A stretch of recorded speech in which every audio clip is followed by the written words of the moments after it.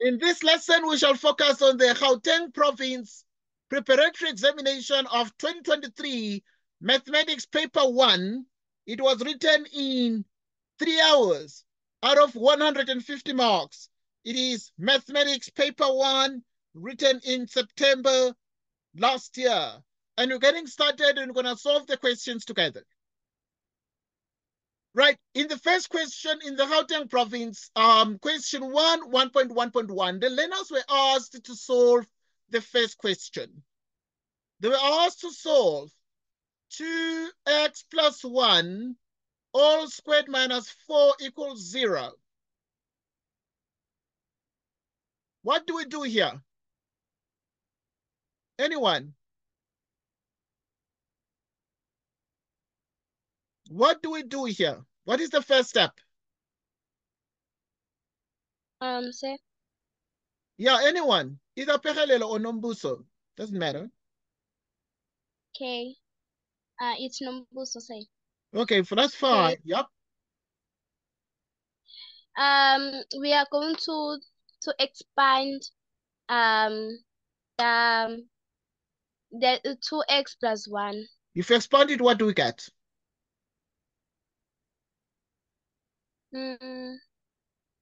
Okay, we are going to make it 2 because it's squared.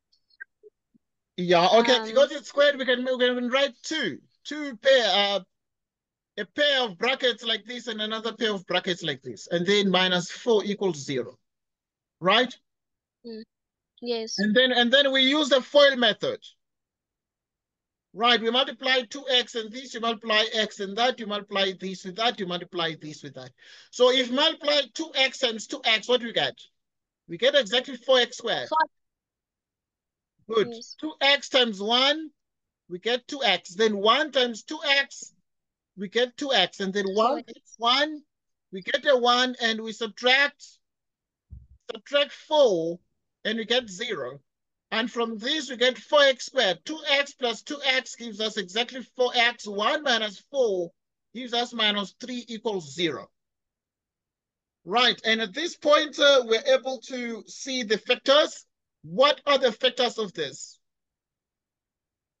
So what are the factors of 4x squared plus 4x minus 3 equals 0? What are the factors?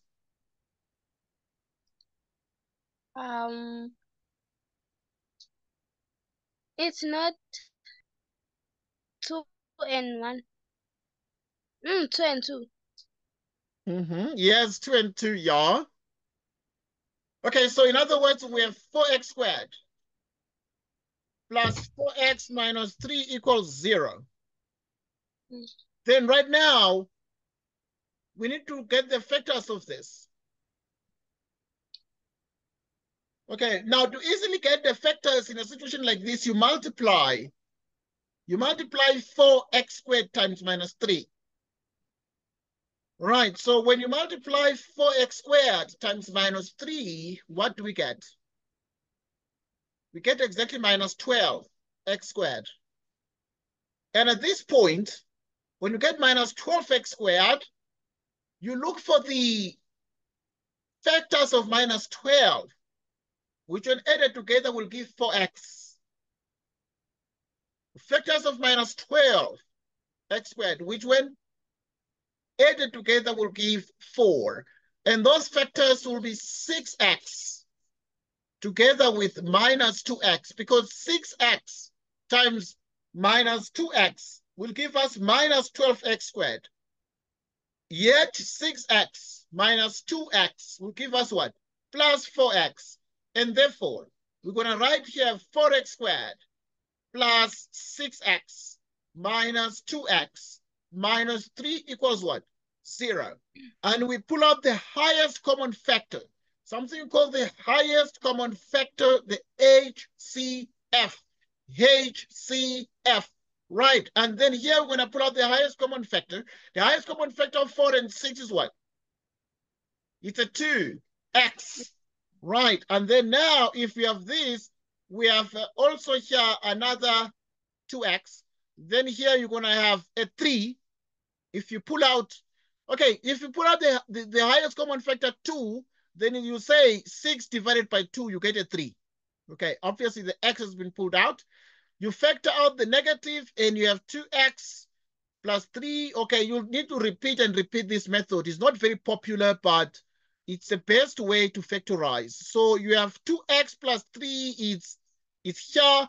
So because the 2x plus 3, you pull it out, then if you factor it out, it's a common factor. You are left with 2x minus 1 equals 0. Right, and at this point, when you get to this, you can see that x is minus 3 out of 2, or x equals what? 1 out of 2. And therefore, this becomes the answer to this. Any question? Any question? Say, Yes, please. Mina, I did it with Quadratic. quadratic. Yes, you can use the quadratic formula. It's okay. Any method, as long as you get the same answer.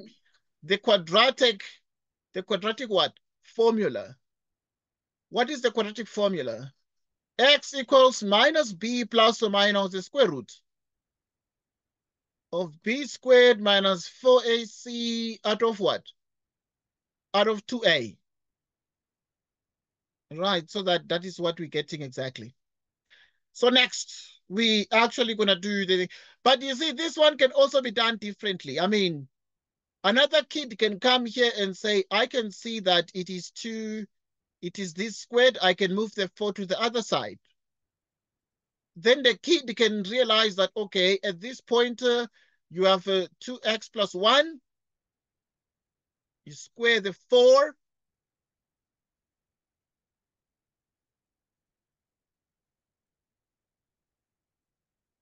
And then you have plus or minus the square root of 4. And then the square root. We have now, then you take the square root both sides. The square root of 4 is plus or minus 2. And then we have 2x plus 1. Then the kid can come and say, okay, 2x plus 1 is 2. Or you can say that 2x plus 1 is a minus 2. Okay, so yeah, you can have that. 2x plus 1 is 2. Or you can say that 2x plus 1 is what? Is minus 2. And then this means that 2x is 2 minus 1 is a 1. 2x is minus 2 minus 1 is a minus 3. You divide by 2, which is 1/2, or you divide by 2, which is minus 3 over 2. Okay, we got 1/2 and minus 3 over 2. And here we also got 1/2 or minus 3 over 2. So in other words, both methods work correctly. Both methods work correctly. So now we look at the next question. This one here. We need to solve 4x squared minus 11 is equal to that. So this is that plus 12x minus 11 equals 0. And at this point, then to use it, because once I say correct to 2 decimal places, you just need to use the quadratic formula. So you have minus b plus or minus the square root of b squared minus 4ac all over what? 2a. The a is 4. The b is 12. The c is minus 11. So you're going to say minus b, which is minus 12, plus or minus the square root of the b squared. The b squared is actually exactly 12 squared minus 4a. A is what? A is 4. Right, and then c is minus 11. All divided by what?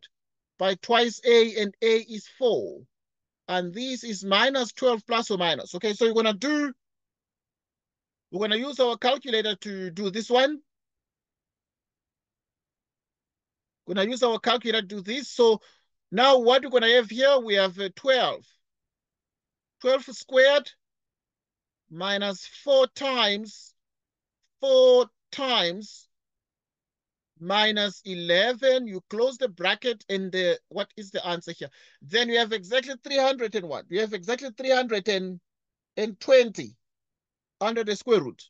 So in other words, you'd have exactly 320 under the square root. So you have the square root right here of 320. You divide everything by 2 times 4, which is what? which is exactly 8. So that you have minus 12 plus the square root of 320 divided by 8, or x equals minus 12 minus the square root of 320 divided by 8. So that now you continue to use the calculator. By using the calculator, you actually are able to obtain the following. So you can do this and punch minus 12 plus the square root of 320 divided by 8. Right, and therefore what we're getting here is that answer, which is 0.74. 0.74. Right, so here you have x is approximately 0.74, but obviously set to 2 decimal places, so 0.74, or x is approximately, so you're going to do this one here.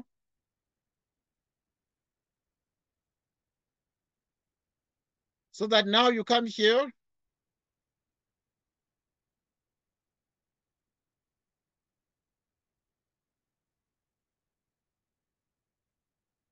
So that in the end, this one is minus 3.74, minus 3.74.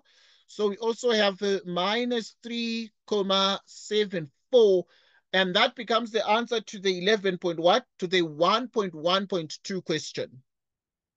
Okay, I know that the quadratic formula is known very, very well. Where's a question about this one? No question.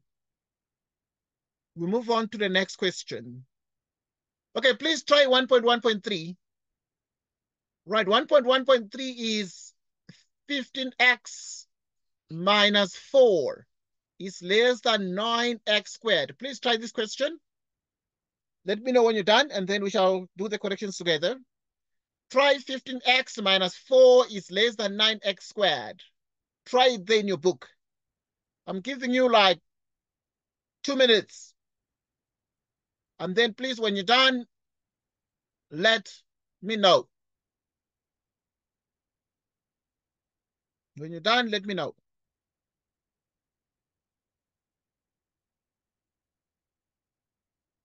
When you're done, let me know.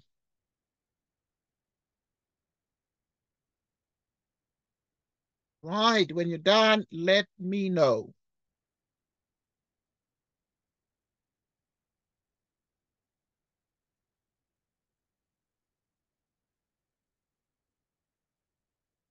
When you're done, let me know.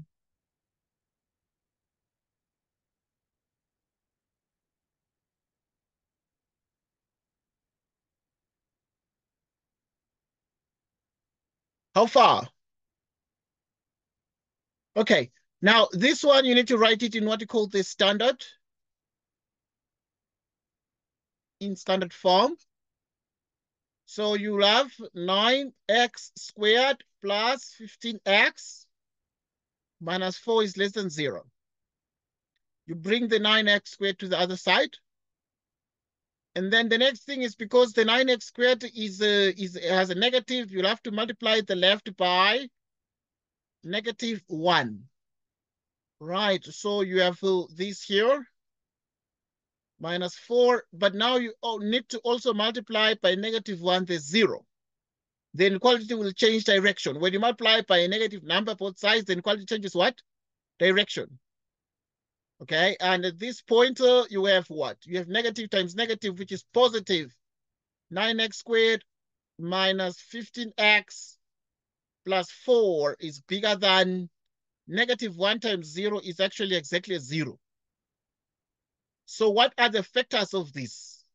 So to get the factors, you take the 9x squared, you multiply it by 4. Right, so if you have this one, you multiply it by 4, what you're getting here is actually exactly 36x squared. Right, and upon therefore careful examination, what we have is then the following. Yes, please. Okay. What do you think? No, I'm saying I'm done. And What answer yeah. did you get? What answer did you get? I got 4/3 and 1/3. 4/3, 1/3. What are the inequalities here? Is it less than? Is x less than or greater than?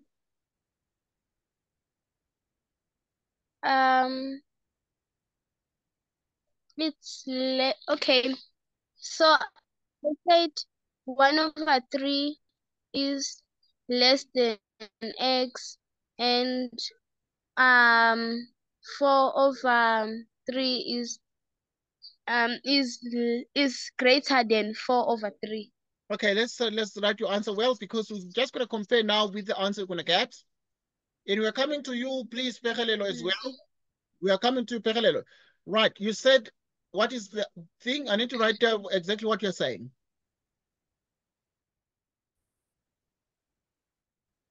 Okay, I said 1/3 1/3 is greater than or equals to x. Sorry. is greater than or equal to Yes, x, like this, it okay? is greater than. It's less than. I'm sorry. Or it's less than, okay? So it's less than x, Yeah. like this, yeah?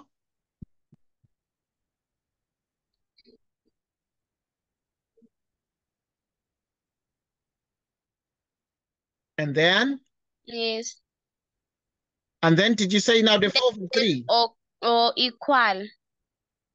Is it less than or equal to 4/3?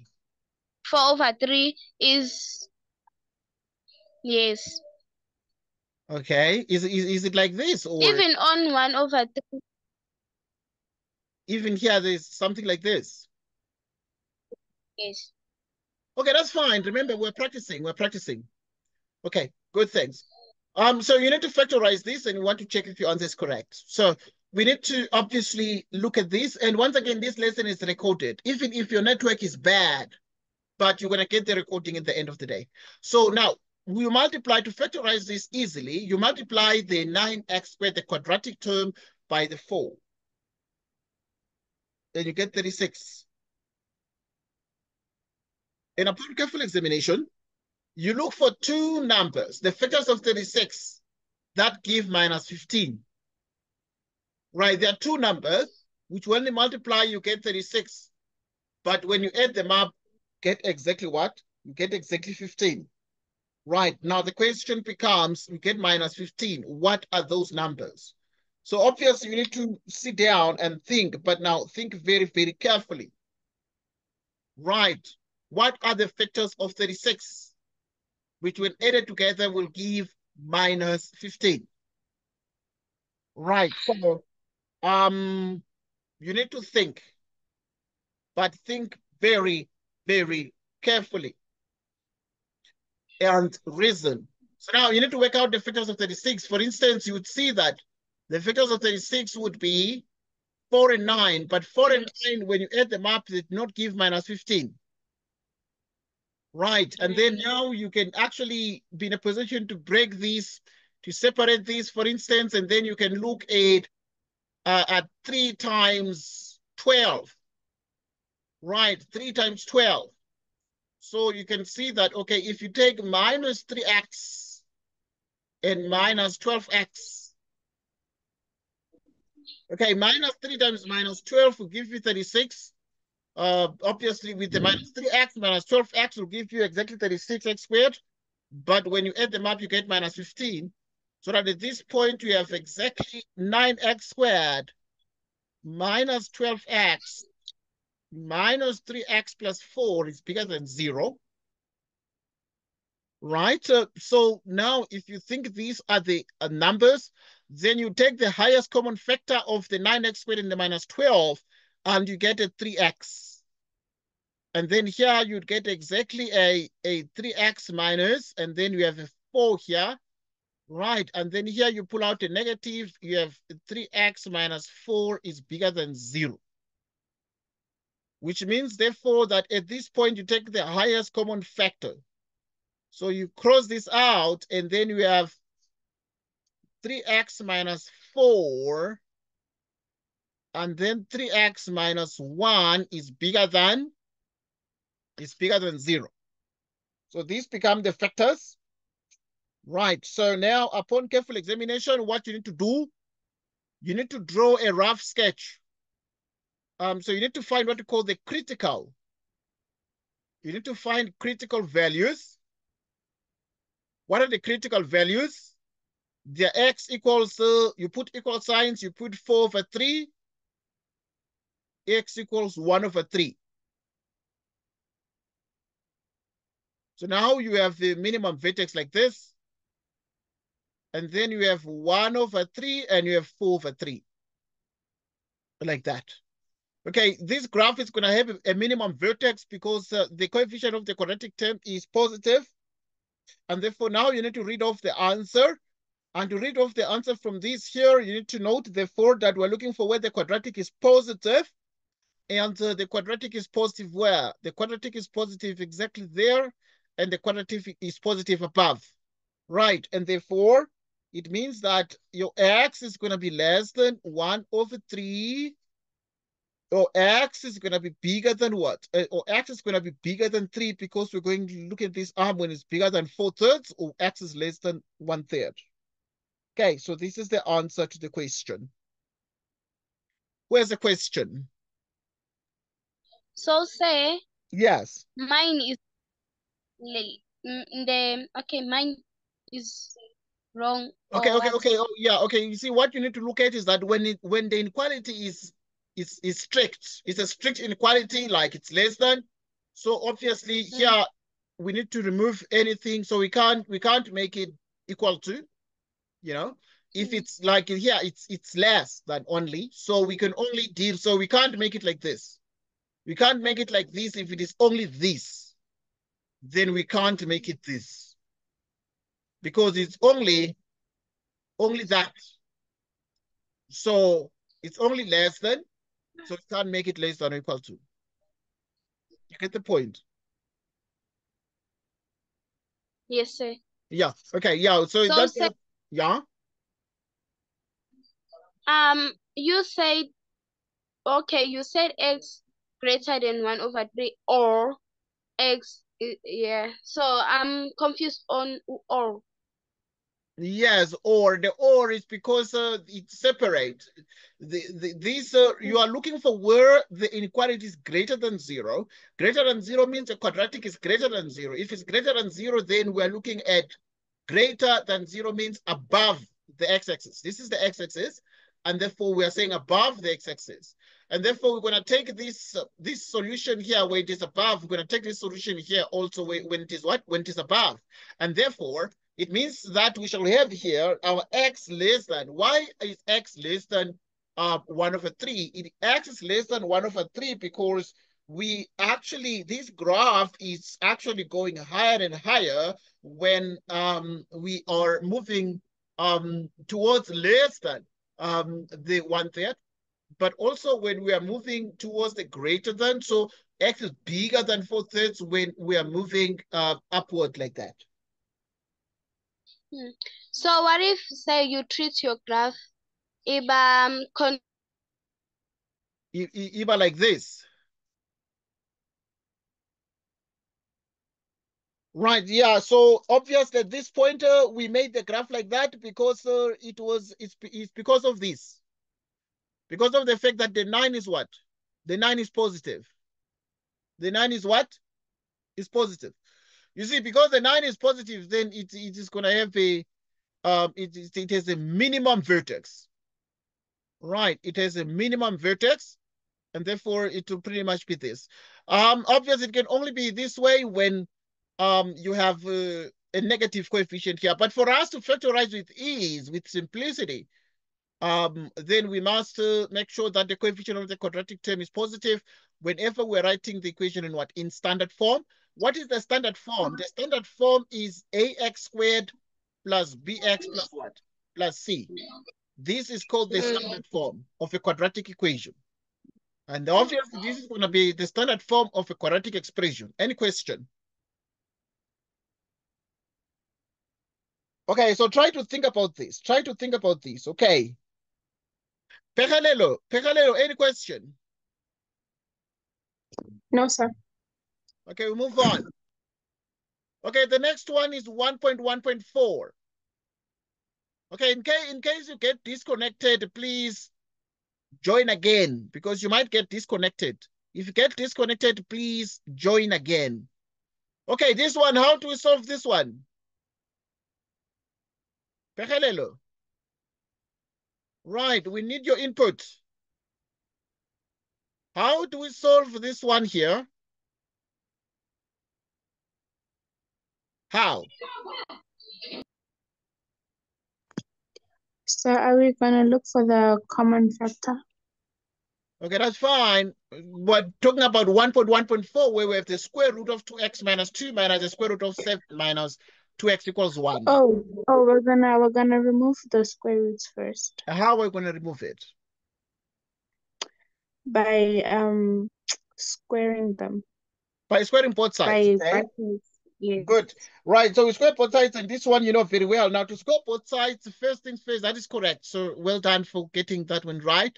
So we're gonna have one square root, and then if there are two square roots like this, we need to move one square root to the other side of the equation. So we're gonna take the square root of 7 minus 2x to the other side, and then you add a 1 like that. So that then in the end, you have 2x minus 2, and then we square the left, and then we have the square root of 7 minus 2x plus 1, and then you square like this. Okay, obviously you square both sides. If you square both sides, then it becomes exactly 2x minus 2 is equal to, now if you square this one, you square the square root, it becomes 7 minus 2x. And then we have this times 2, which is 2 times the square root of 7 minus 2x. You square the 1, you get a 1 like that. Right, and upon careful examination, we're going to add all the terms out. Right, so we add all the terms out. We would have the 2x, and then we add these 2x. So it's going to be exactly what? 4x. Then we collect like terms right now because now we know that 7 plus 1 is 8. Minus 2 minus 8 is going to give us exactly what? Minus 10. And this is equal to 2 times the square root of 7 minus 2x. We square both sides. Now we have 4x minus 10. We square the left, but before perhaps we square, what we can do is we can divide right through by 2 to simplify this.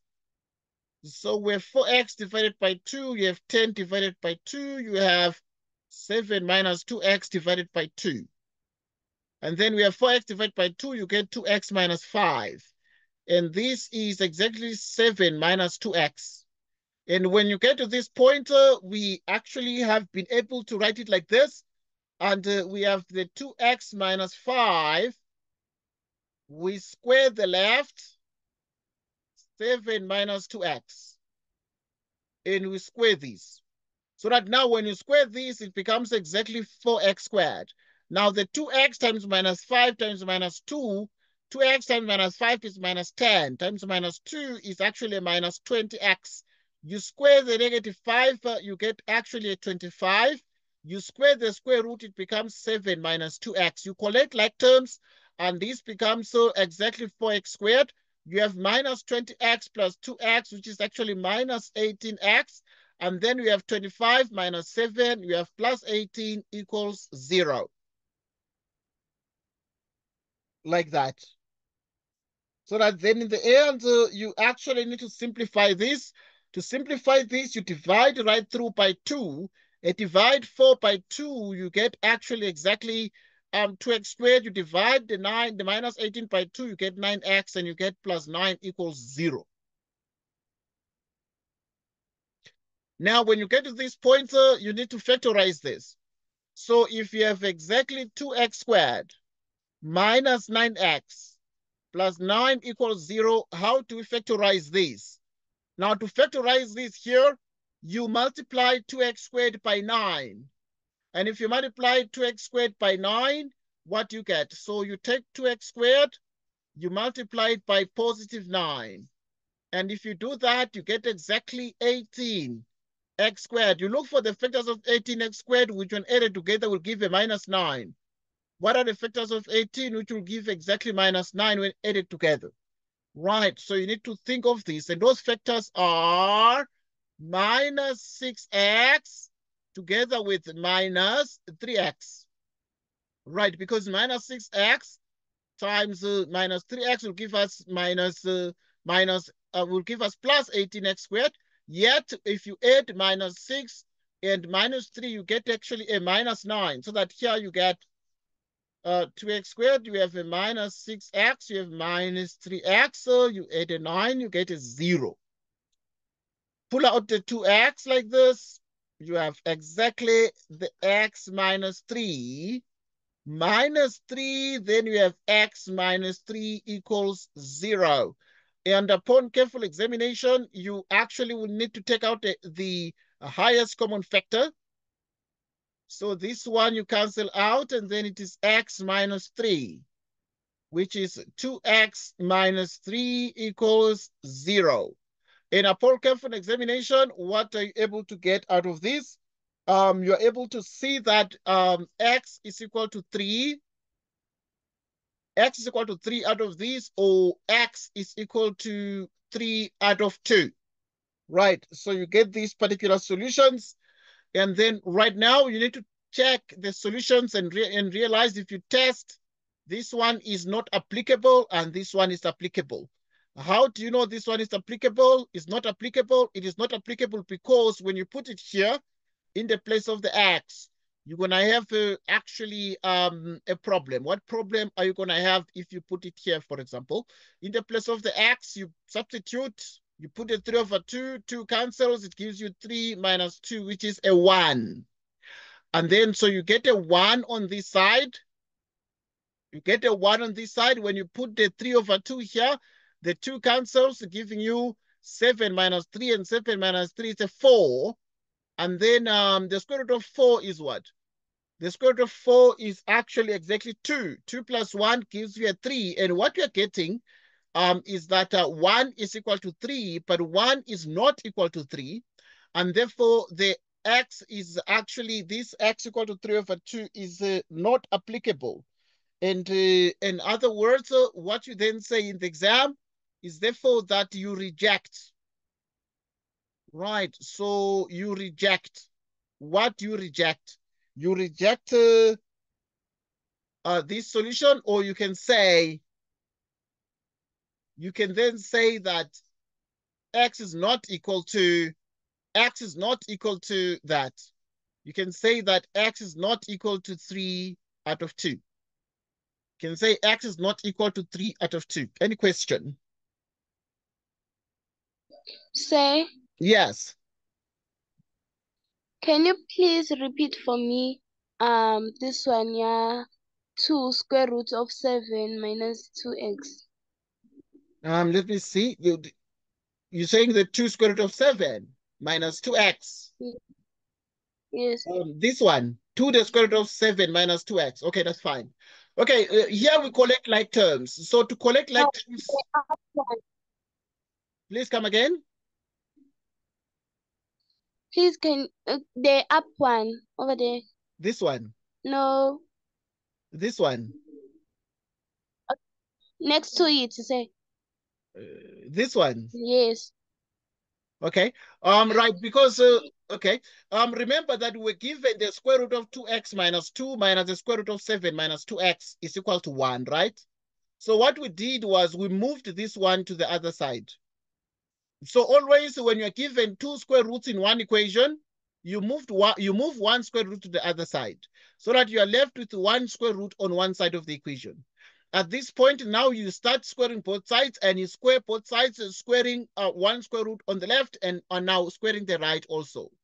And when you square the left, you would have actually then 2x minus 2. And then on the right, you square the right. And when you square the right, you're going to have exactly what? Right, when you square the right, you square this square root. You square this square root. And so when you square this square root, what do you get? You square this square root. So you get 7 minus 2x plus. Then you multiply these times 2. And then it becomes 2 the square root of 7 minus 2x. Then you square the 1. Like that. Oh, you multiply. Say. Yes, just multiply. You see, like in the same way that you square x plus y squared. What is the answer to x plus y all squared? The answer is x squared plus y squared. Okay, yeah, the answer is going to be x squared plus 2xy plus y squared. All together. Oh, yeah, okay. Yes, so it's the same. Oh, yeah. Yes. Yeah, so it's the same. So you square this, the square root, and then next to square a binomial like this, which is a 2-term expression, you square the x. Then next you multiply x and y times 2. X times y times 2, you get 2xy. Then you square the y, it becomes what? Y squared. Are we together? So in the same way here, when you are squaring, you will square first this one. And when you square the square root goes away, and you're only left with 7 minus 2x. Then the next thing is it is these times 2, which is 2 the square root of 7 minus 2x. And then you square the 1. 1 squared is 1. Then now you have the 2x. And then you also have minus 2x. And now you collect like terms. Now this 2x is negative 2x, but when you bring it to the other side, it's going to be positive 2x. Or it's going to be plus 2x. And then now you have 2x plus 2x. What is 2x plus 2x? It's a 4x. Then now you have here the 7 plus 1, which is 8. The 8, when you bring it to the other side, is going to be negative 8. Now you have minus 2 minus 8. What is minus 2 minus 8? It's minus 10. And then now we can see here there is a 2 here. And so we can just divide both left and right by 2, because we can see 2 goes into 4, 2 goes into 10. So you can divide by 2. And you divide by 2, you have 2x divided by 2, 4x divided by 2, you get 2x. And then you have minus 10 divided by 2, you have a minus 5. And then you divide the 2 by 2, which is a 1.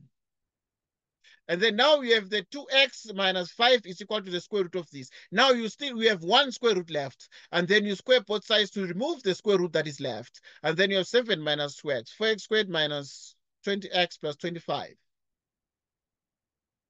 And then we have 4x squared minus 18x plus 18 equals 0. And then now you can divide through by 2 here, because 2 goes into 4, 2 goes into minus 18, 2 goes into 18, and you get this. And then now you just need to factorize this, the 2x squared minus 9x plus 9. You just need to factorize and get x equals 3, or x equals to 3 over 2. So that is the answer. We move on, right? Okay. Yes, sir. Okay, good. Let's move on. Okay, if you get confused, please ask, because we're just revising the paper of last year. Okay, now the kids of last year, when we wrote the preparatory paper of September last year, they had to solve the following equations simultaneously. So now they gave them these simultaneous equations. So the question is that what are these simultaneous equations, and therefore what are the answers to this to these simultaneous equations? Now, obviously, a couple of things that you need to take into account here, because now when you're given these simultaneous equations, you're given the log. You're given the log base 2 of a plus 5 is equal to what? Is equal to 3. So you can take this one like this, which means a plus 5 is 2 to the power 3. What is 2 to the power 3? It's 8. Then you have a plus 5. And therefore now you have 8 minus 5. 8 minus 5 is equal to 3. So you got already one of the solutions. Because you need to solve this equation simultaneously, then you have the other equation now. Now you're going to come here and then say the a squared b squared. A squared b squared minus 2ab minus 8 equals 0. So that the a is 3 squared, then you have b squared minus 2. Right, so you have minus 2, the a is 3, the b minus 8 equals 0. So that now you square the 3, you have a 9b squared minus 6b minus 8 equals 0. Right, so you have this particular equation. So what equation have we got? Right, now you have exactly 9b squared minus 6b minus 8 equals 0. Then you need to factorize this. What are the factors of this? Right, to get the factors of this, you need to multiply minus 9 or 9 by minus 8. And if you do it, you multiply the 9b squared, you multiply it by minus 8.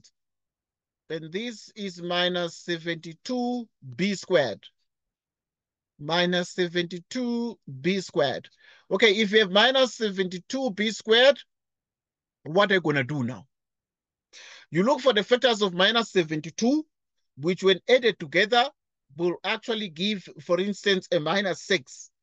Right, so you maneuver the factors and such that you're able to get a minus 6.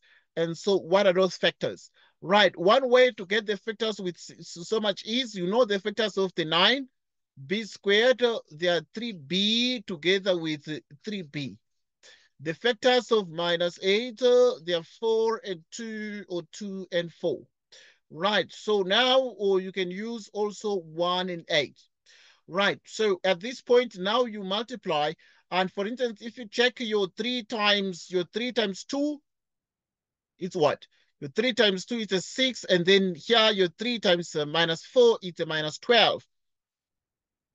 Minus 12 with 6b. Right, and therefore, if you add this one, so still the minus 12b and the 6b, they give you minus 72. Yet when you add them up, the minus 12b and the 6b, they give us minus 6.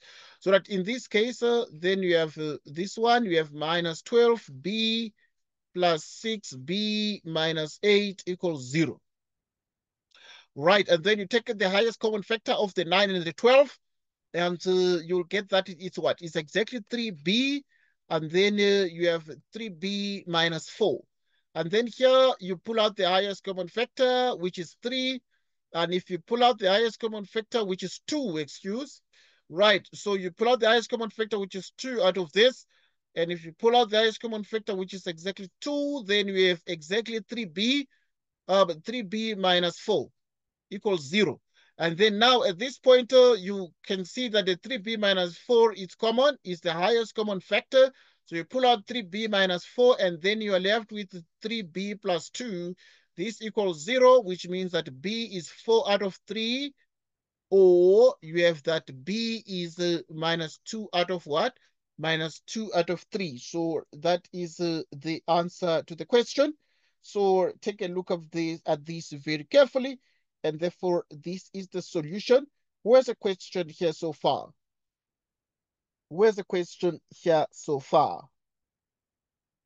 Any questions? So the solutions are A equals 3. And then here you have exactly B equals 4/3. B equals minus 2 out of 3. Like that.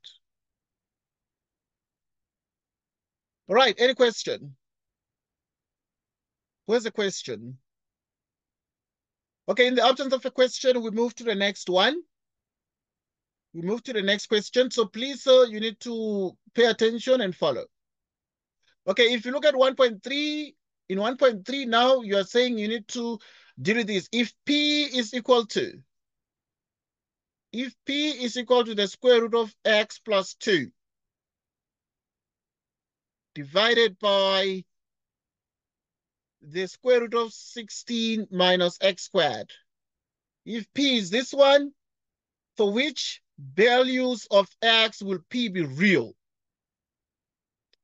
For which values of x will P be real? So now at this point, try this one, please, for 4 marks. Let me know when you're done. I'm giving you like 2 minutes. Pehalelo and Nombuso, please try 1.3. For which values of x will P be real? Okay, try it. Try it. Right. Please try it.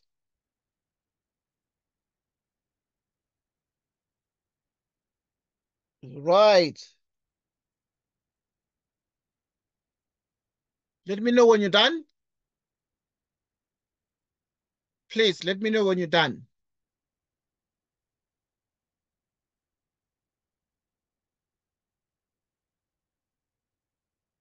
Let me know when you're done.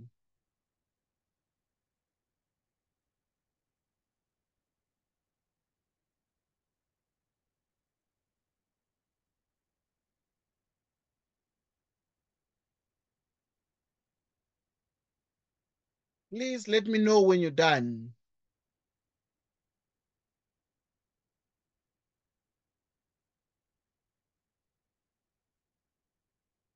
Please let me know when you're done.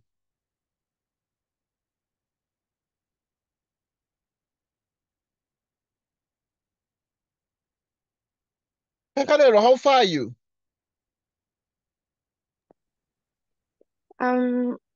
A bit far, but I'm getting there. Okay. Nombuso, how far are you? Almost done. Okay.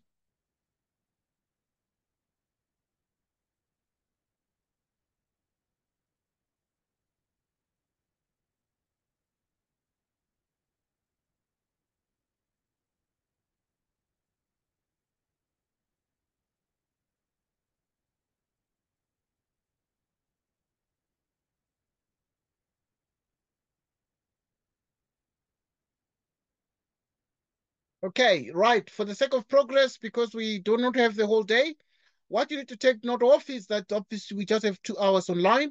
So we're going to take the x plus 2 in this expression. We take the numerator. The numerator must be greater or equal to 0 because we have a square root. So if you have a square root, you need to make sure that whatever is under the square root is greater or equal to 0. But simultaneously, then whatever you're going to have is the fact that the denominator itself, which is 16 minus x squared, must be what? 16 minus x squared must be greater than 0. Right, so that is what you need to have. So you must have this, and then you put and like this. The 16 minus x squared must be greater than 0. Okay, so that then in the end, we have x is greater or equal to minus 2. And this one, now you need to find the factors of this. What are the factors of this? Right, the factors of this are 4 minus x together with what? Together with 4 plus x, this is bigger than 0. Because this one is quadratic, you need to find the critical values. The critical values are x equals 4, x equals minus 4. So that then in the end, what you're able to get out of this one is quadratic. So because the x squared has a negative coefficient, it's going to have a maximum vertex like this. And you're therefore going to put the minus 4 here with the 4.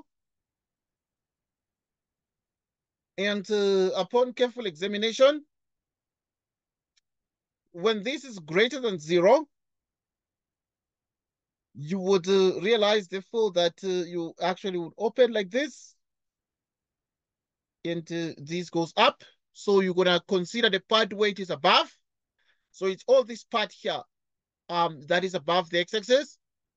And therefore, from this, we're able to see that minus 4 is less than x less than 4. So this becomes a solution because it is when x lies between minus 4 and 4. X lies between minus 4 and 4. That is when you have that this graph itself is bigger than 0. And therefore, you have x. So you need to get the solutions now. This one, so you have minus 4 together with 4. And then you have minus 2. Minus 2, x is greater or equal to minus 2.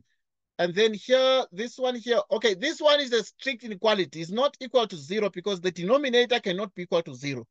We do not divide by 0. Division by 0 is undefined. So make sure that for this to be the square root, anything under the square root must be bigger than 0. So, but here we're saying it is strictly bigger than 0. Why? Because we can't say greater or equal to 0.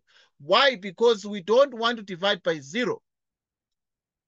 And then in the numerator can be 0, so that the x plus 2 is greater or equal to 0. So that then in the end, then we have minus 4 to 4. Right, so now you're going to have the minus 4 to 4. Right, so you have exactly minus 4 to what? To 4 like this. So when then do we have an overlap? Because there's an end here. This end means we need to look for where these things overlap. So these particular two lines, they overlap here. So which means that in the end, our solution is going to lie between these two. And it means that our minus 2 is less or equal to x is less than 4. Minus 2 is less or equal to x is less than 4. Minus 2 is less or equal to x is less than 4. So that is the answer to this question. Right. That is the answer to this question. Right. Where's the question? Any question? So in other words, for which values of x will p be real? Real means that avoid the denominator from being 0. So you need to take the 16 minus x squared and make it strictly bigger than 0, but also simultaneously the x plus 2 must be greater or equal to 0. Why? Because we have a square root. The things under the square root must always be greater or equal to 0. We're taking the square roots of things that are greater than 0 of numbers that are positive. Where's the question? Right, in the absence of a question, we'll move on to the next problem. Okay, this lesson is recorded for control and quality purposes. You'll receive the recording at the end of this lesson. Okay, you will receive the recording at the end of this lesson, and then you can watch again and then try these questions again. Move on. Okay, the next one that they gave to the kids in the preparatory of 2023 last year was the following sequence is an arithmetic sequence. Calculate the value of p. So they gave the sequence 1 minus p, and then they gave 2p minus 3, and then they gave p plus 5. And they said this sequence is what? Is an arithmetic sequence. It is what? An arithmetic sequence. Calculate the value of p. What do we do here, Nombuso? What do we do here, Nombuso? Say we calculate for UP. Yes, we need to calculate the value of p. Yeah. Using how? Using arithmetic formula. Yes, so we know that T2 minus T1 must be T3 minus what? Minus T2. What is T2? 2P minus 3. What is T1? 1 minus P. T3 is P plus 5 minus T2. T2 is 2P minus 3. And this is 2P minus 3. You multiply, which is minus 1 plus P. And then you have P plus 5. You distribute here is minus 2P plus 3. You collect like terms together. Right, which means you have 2P together with P, which is going to give us exactly 3P. Minus 3 minus 1 is a minus 4. P minus 2P is a minus P. 5 plus 3 is what? It's exactly 8. And then you collect the like terms, getting exactly 3P plus P, which is equal to 8 plus 4. What is 3P plus P? It's actually exactly 4P. 8 plus 4 is what? Is 12. You divide by 4, both left and right, getting P is equal to 3. So P equals 3. Where's the question? Because we have to calculate the value of P. And to calculate the value of P, we use T2 minus T1 equals T3 minus T2. Why? Because it is an arithmetic sequence. In the arithmetic sequences, we know that the common difference is always T2 minus T1, but also the common difference is actually T3 minus T2. And this is true for arithmetic sequences. Who does not understand what we've done here? Who is lost? Where's the question?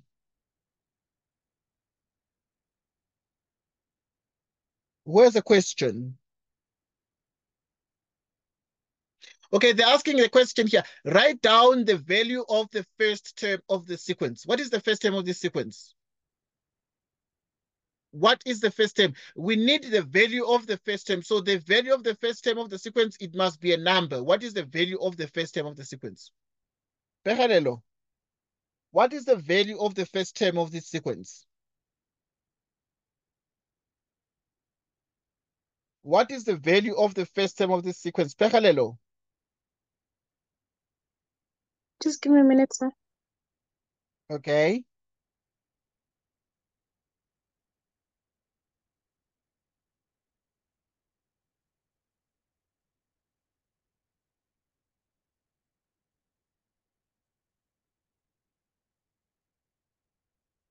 Because each time I'm giving a chance to think, I'm giving a chance to practice.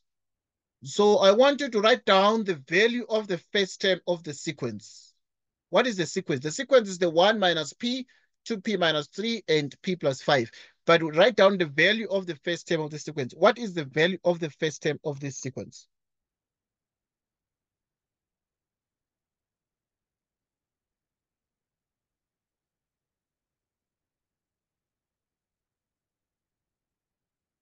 The value of the first term of this sequence. What is the value of the first term of this sequence?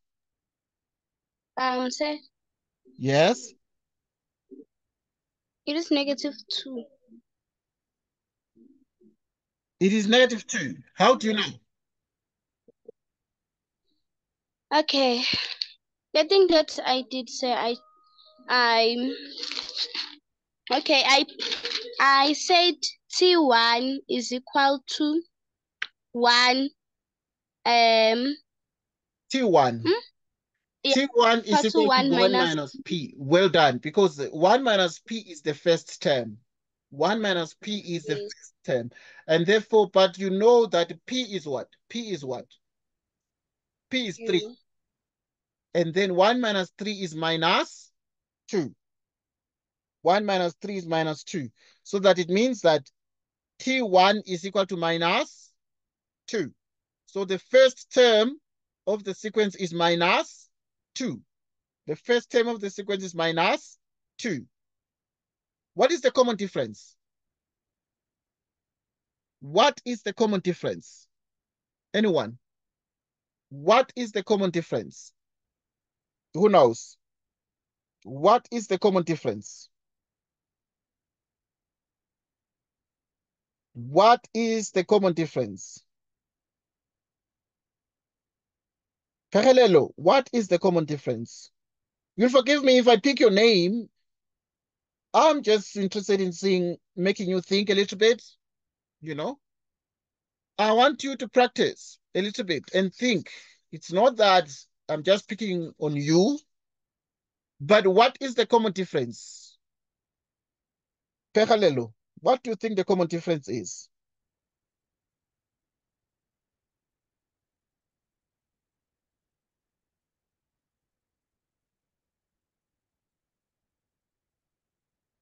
What is the common difference?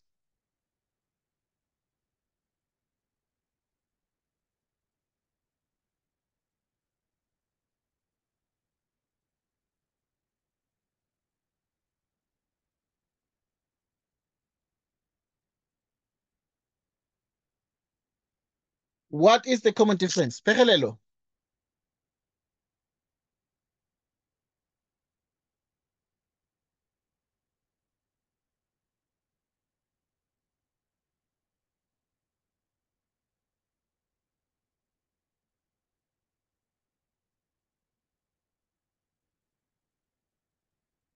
What is the common difference, Pegelelo?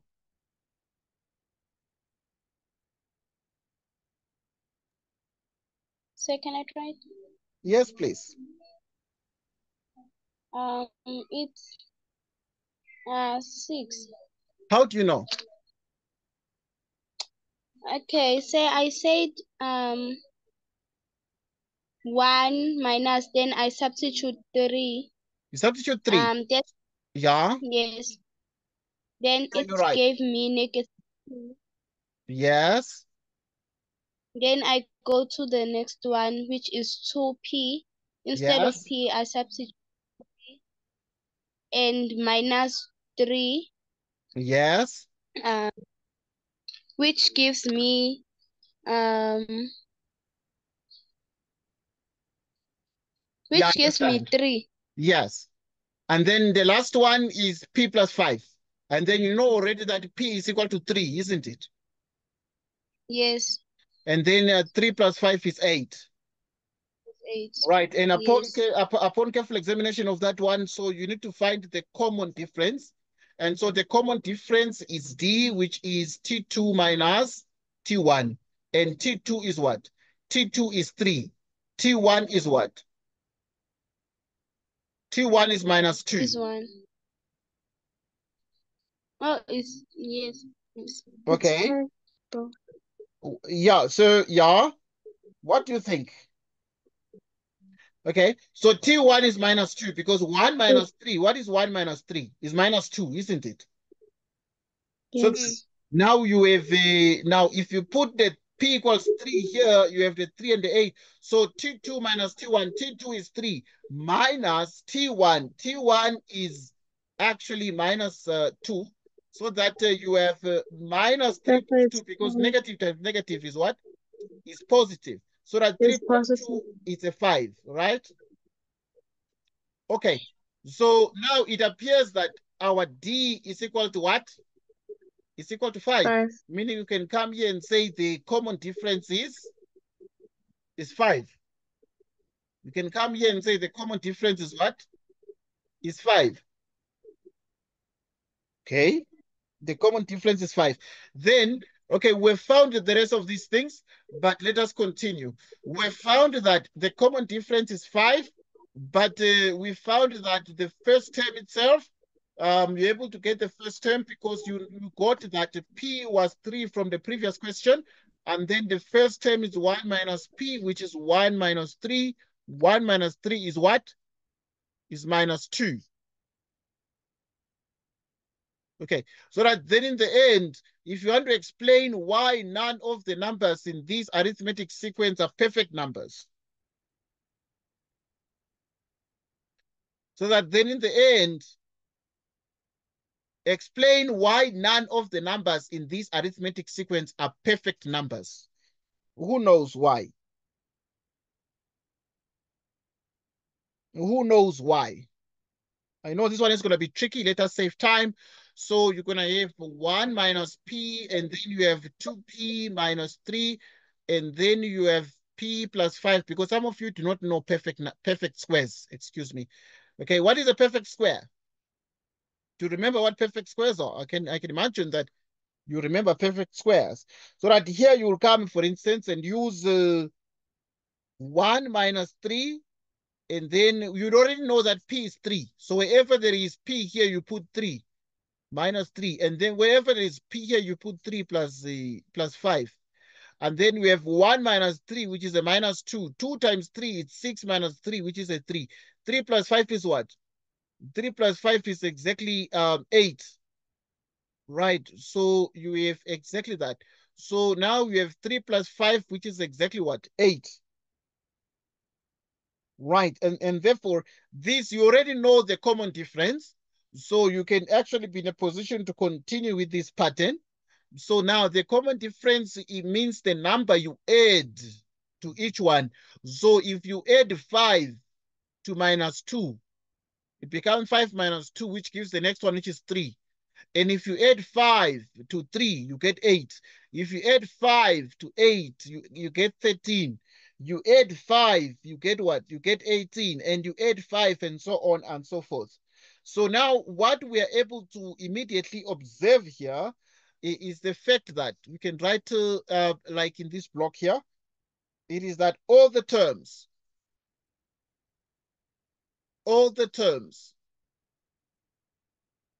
except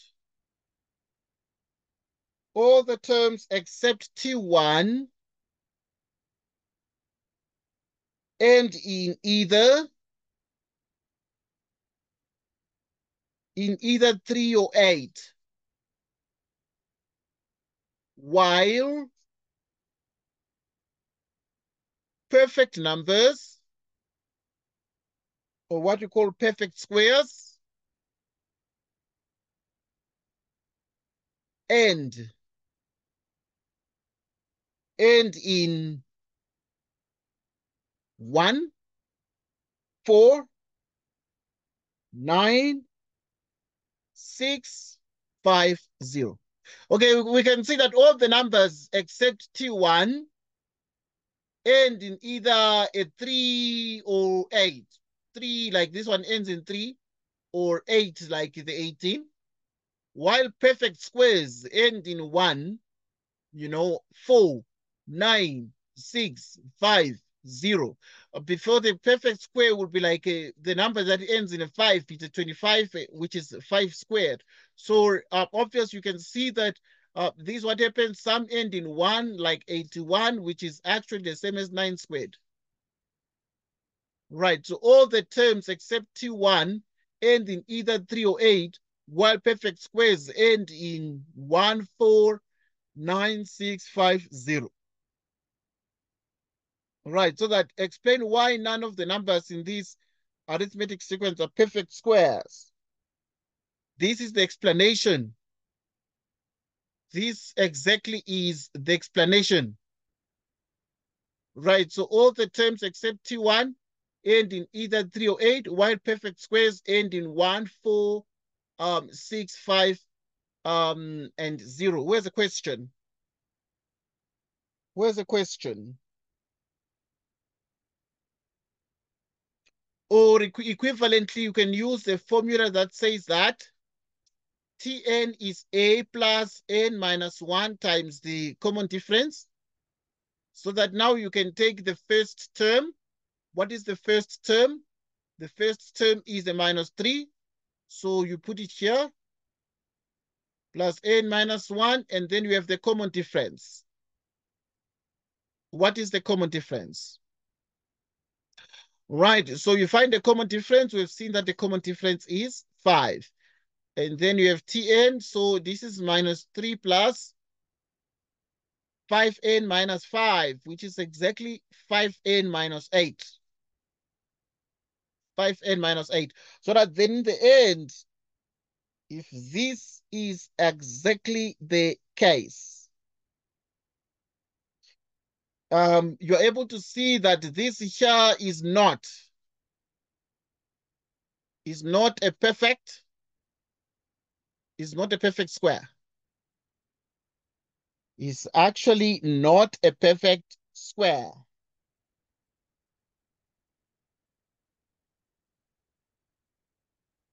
Right, let me see. Okay, check here. The first term is minus 2 here, so you need to put a minus 2 there. So the first term is a minus 2 here. And then we have 5n, minus 2 minus 5 is minus 7. Minus 7. It's not a perfect square, this one. 5n minus 7 is not a perfect square. It's not a perfect square. So that we have to explain why none of the numbers in this arithmetic sequence are perfect squares. That's the reason, because the general term itself is not a perfect square. Where's the question here? Where's the question? And then we move on. Move on to the next question. Right. We move on to the next question. Okay, the next question is this one, 2.2. The following sequence of numbers forms a quadratic sequence. The following sequence of numbers forms a quadratic sequence: minus 3, minus 2, minus 3, minus 6, minus 11. The first differences of the above sequence also form a sequence. Determine an expression for the general term of the first differences. Right? So now, in this case, you take minus 3, minus 2, minus 3, minus 6, minus 11. And then you do this. So if you have this one together with this one, you have exactly a 1. This one together with this one, there's a -1. This one together with this one is a -3. This one together with this one is what? Is actually a -5. And then you do this.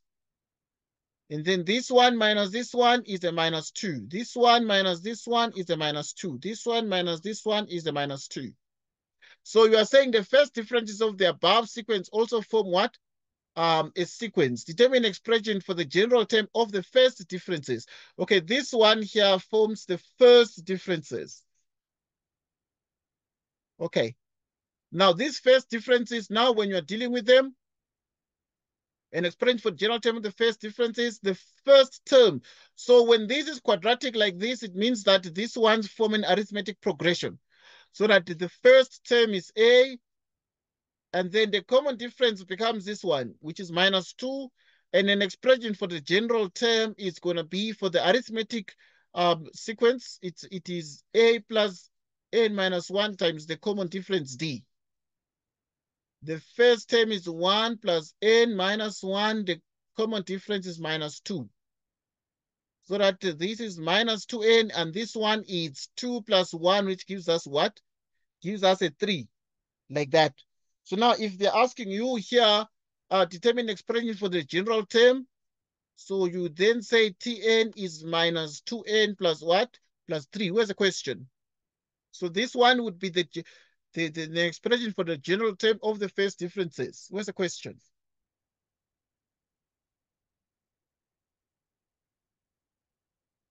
Where's the question? No question. Right, calculate the first difference between the 35th and 36th terms of the quadratic sequence. Calculate the first difference between the 35th and 36th terms of the quadratic sequence. Where's the question? Where's the answer here to 2.2.2? Who knows the answer? Who knows the answer to 2.2.2? Who knows the answer to 2.2.2? Who knows the answer to 2.2.2? Nombuso. What is the answer to 2.2.2, Nombuso?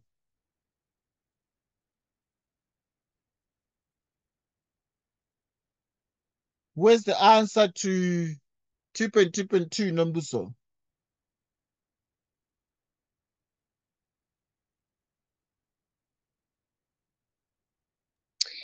Say. Yes? Okay. I think, say, we are going to first calculate for 35. Okay. We have our n, which is 35. Yes? Then we will first calculate for our like our n. Okay. Angithi sekuthi n they give us 35. It Yeah? will be T35 is equal to A, which is 1, plus we calculate for n, then -1 times 2. Then we also do go 36. Yeah? Okay, I hear you. I hear you. I hear you. Yes, I hear you. Okay, so this is the trick that the examiners use all the time. Please learn this trick. Because now we are dealing with the first differences, which is this. First difference, these are the first differences. Now, this one is T1. What is term number 1 here? Is the difference between which term and which term?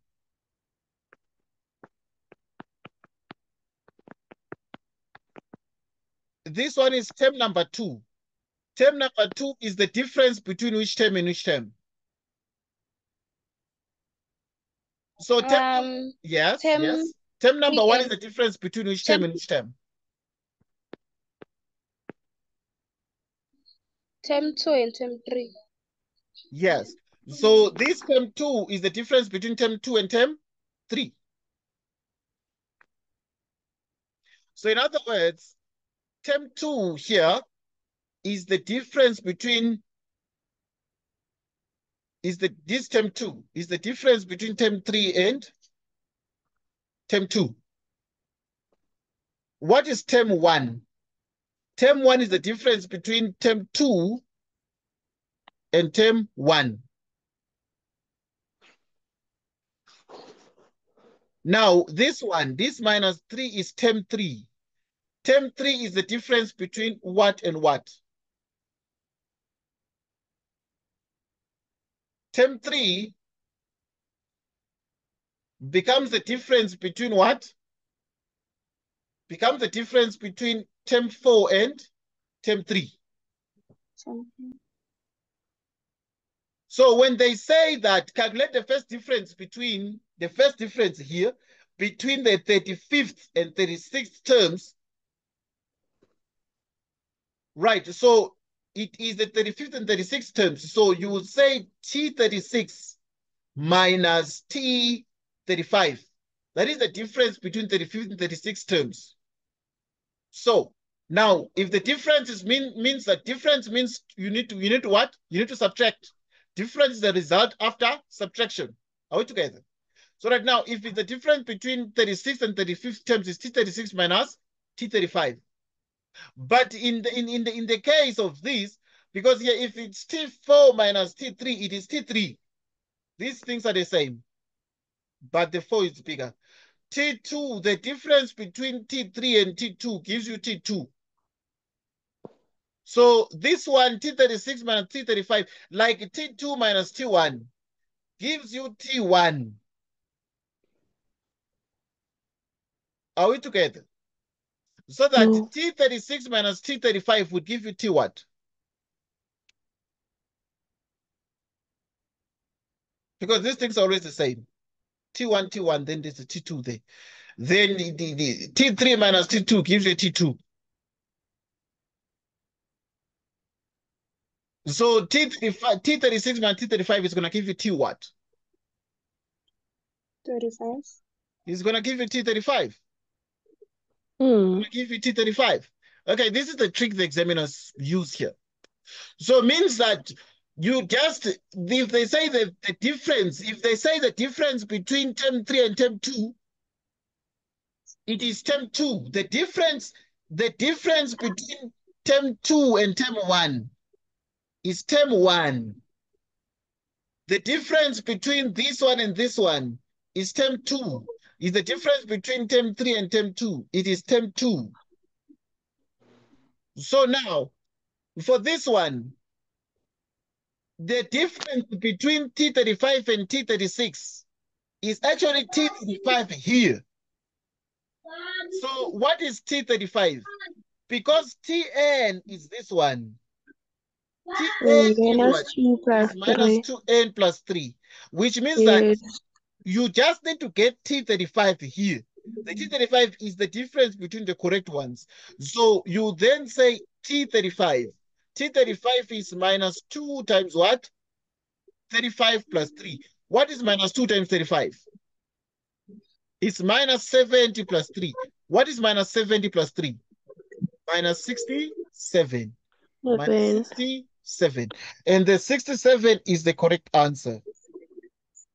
So you don't need to think too hard. Right. 9:30. Okay, good. So now this is actually minus 67. Okay, learn the trick they use in the exam when you are dealing with quadratic sequences, but also now dealing with the first differences, but also dealing with what? With what you call the second what? The second differences. Are we together? Okay, yeah, learn the trick.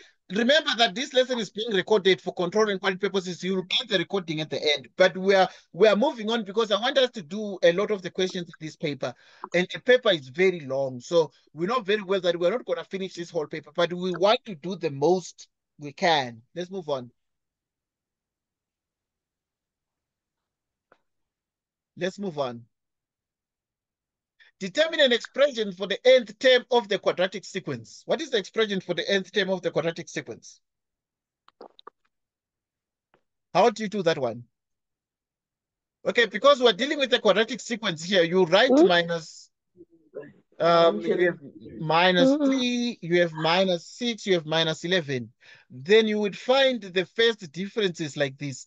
What is minus 3 minus 2 minus into minus that? You get exactly a 1. Minus 3 minus into minus that. You get a minus 1. Minus 6 minus into minus that. You get a minus 3. Minus 11 minus into minus that.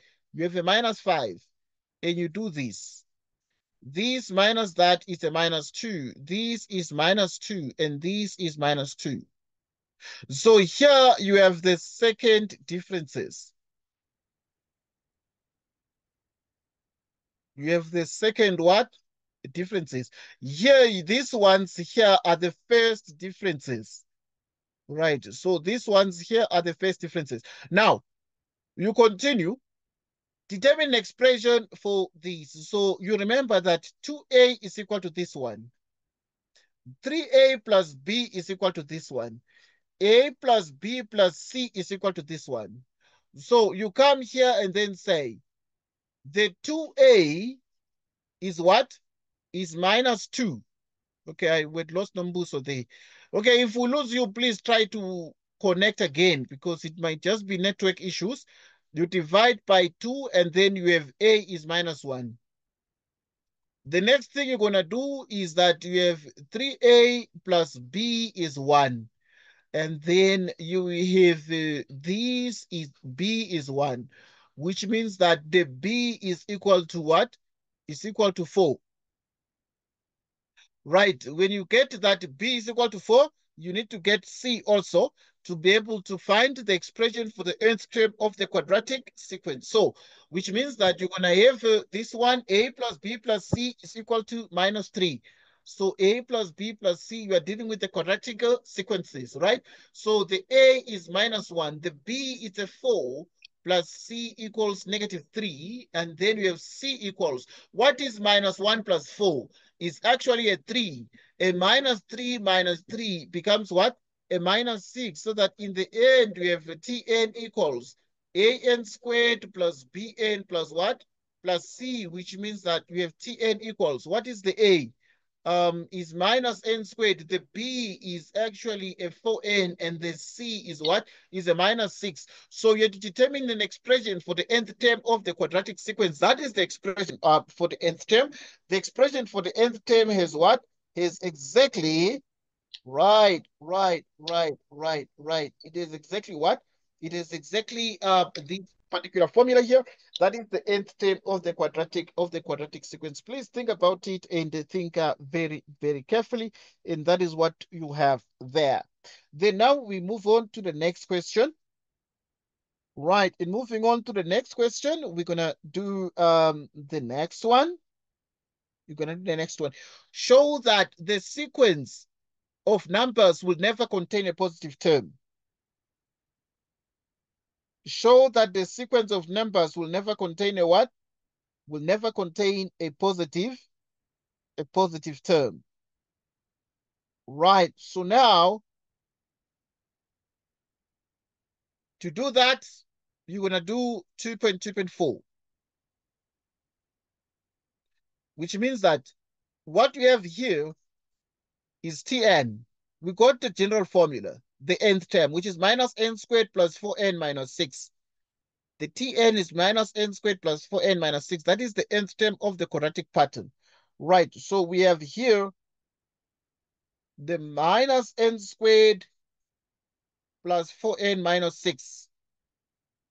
Okay, so now to be able to find the general expression, you need to factor out the negative. And then you have n squared minus 4n plus 6 minus. So that in the end, you have n squared minus 4n. Then you need to complete the square here. You do that in grade 11. So you have the minus 4, you divide by 2. You take the coefficient of the n. We spent a bit more time some time back on completing the square with parallel right, in the grade 11 learners. So that now at this point, you have n squared minus 4n, and then you have plus, you have minus 2, you square this. and then you have minus 2, you square that, and then you have plus 6 like that. Okay, and then now at this pointer, you have Tn, which is minus. Okay, at this pointer, then you have n minus 2. Right, so you have this negative 2, then this one, this trinomial here, you can just factor it by writing the n and the minus 2, and you put a square on top, minus, you square the minus 2, you get exactly a 4 plus 6. Right, and then you have the Tn equals, and then you have n minus 2, you square this, then you have 6 minus 4, you get a 2.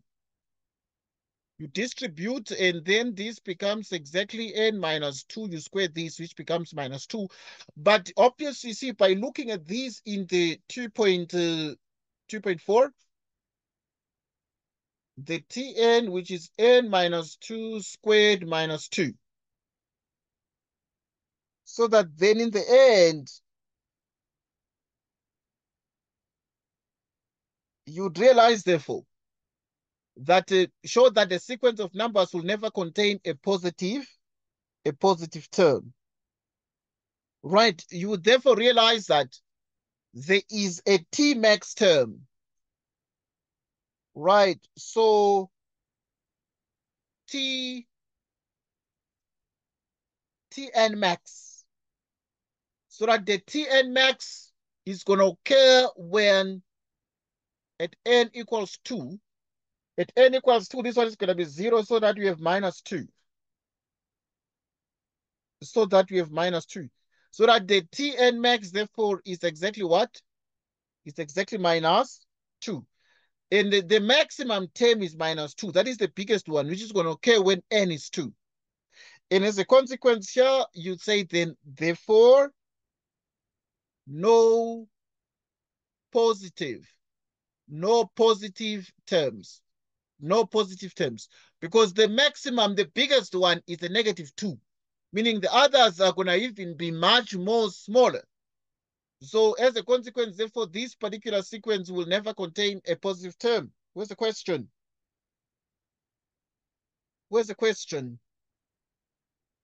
Okay, try to think about these things. You watch the video during your own leisure. Make sure you can make sense of these calculations, and make sure you understand these things. We're trying to train you to deal with the September assessments. These September assessments are very serious. So you need to be able to think big. You need to be able to analyze the questions. If ever the network is breaking, please, you will have a chance. This lesson is recorded for control and quality purposes. So you'll have a perfect chance to understand the things as you move along. We move on.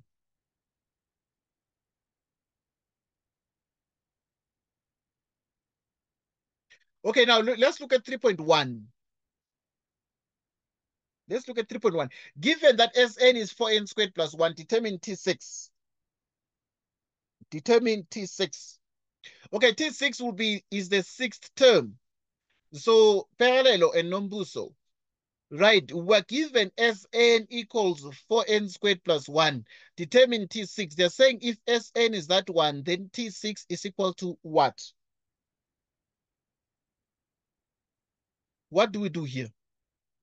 So if Sn is 4n squared plus 1, then what is term number 6? What is term number 6?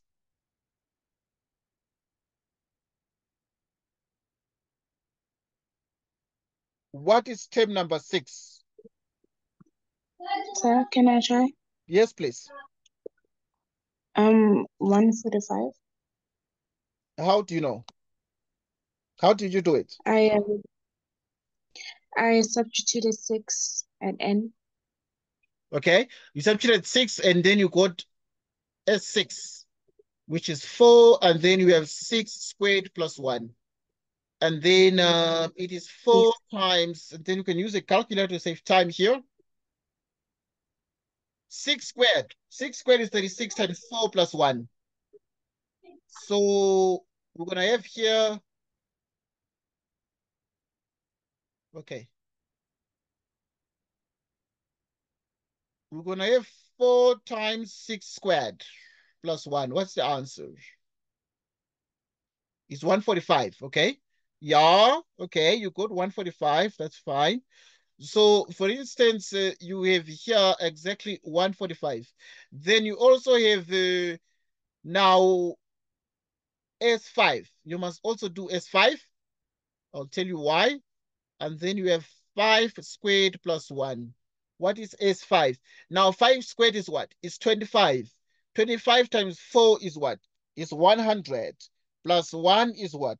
Is 1. 101. Good. Thank you so much for being in a position to do that. So now, if you want to find term number 6, because you're saying determine term number 6, this is the sum. So this one says the sum of 6 terms. The sum of 6 terms, the sum of the first 6 terms is 145.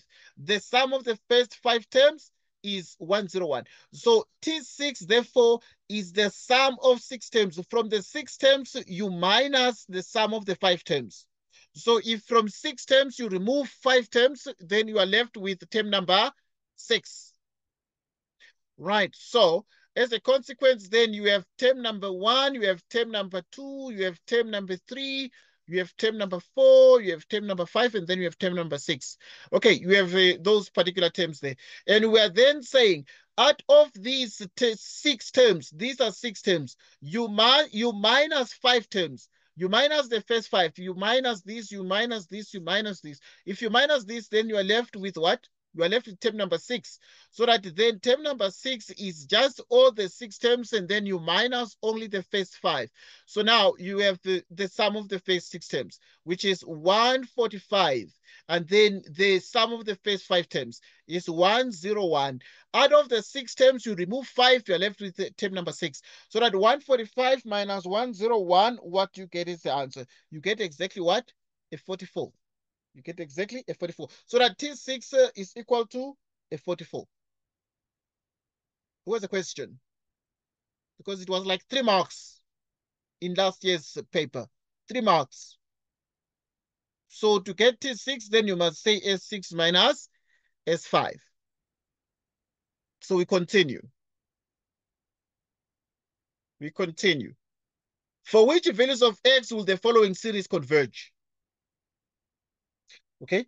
So how do you do convergence? This 3.2. For which values of X will the following series converge? If they give you 4x minus 3 plus 4x minus 3 squared plus 4x minus 3 cubed, for which values of X will the series converge? How do you do this question? Okay, convergence, you must do what? To do convergence, you must find the constant ratio. So how do you find the constant ratio? How do you find the constant ratio? How do you find the constant ratio, Pechalelo? How? Okay, to find the constant ratio, which you call R, the constant ratio is always term 2 divided by term what? Term 2 divided by term 1. That is the constant ratio. Term 2 divided by term 1. So that term 2 is what?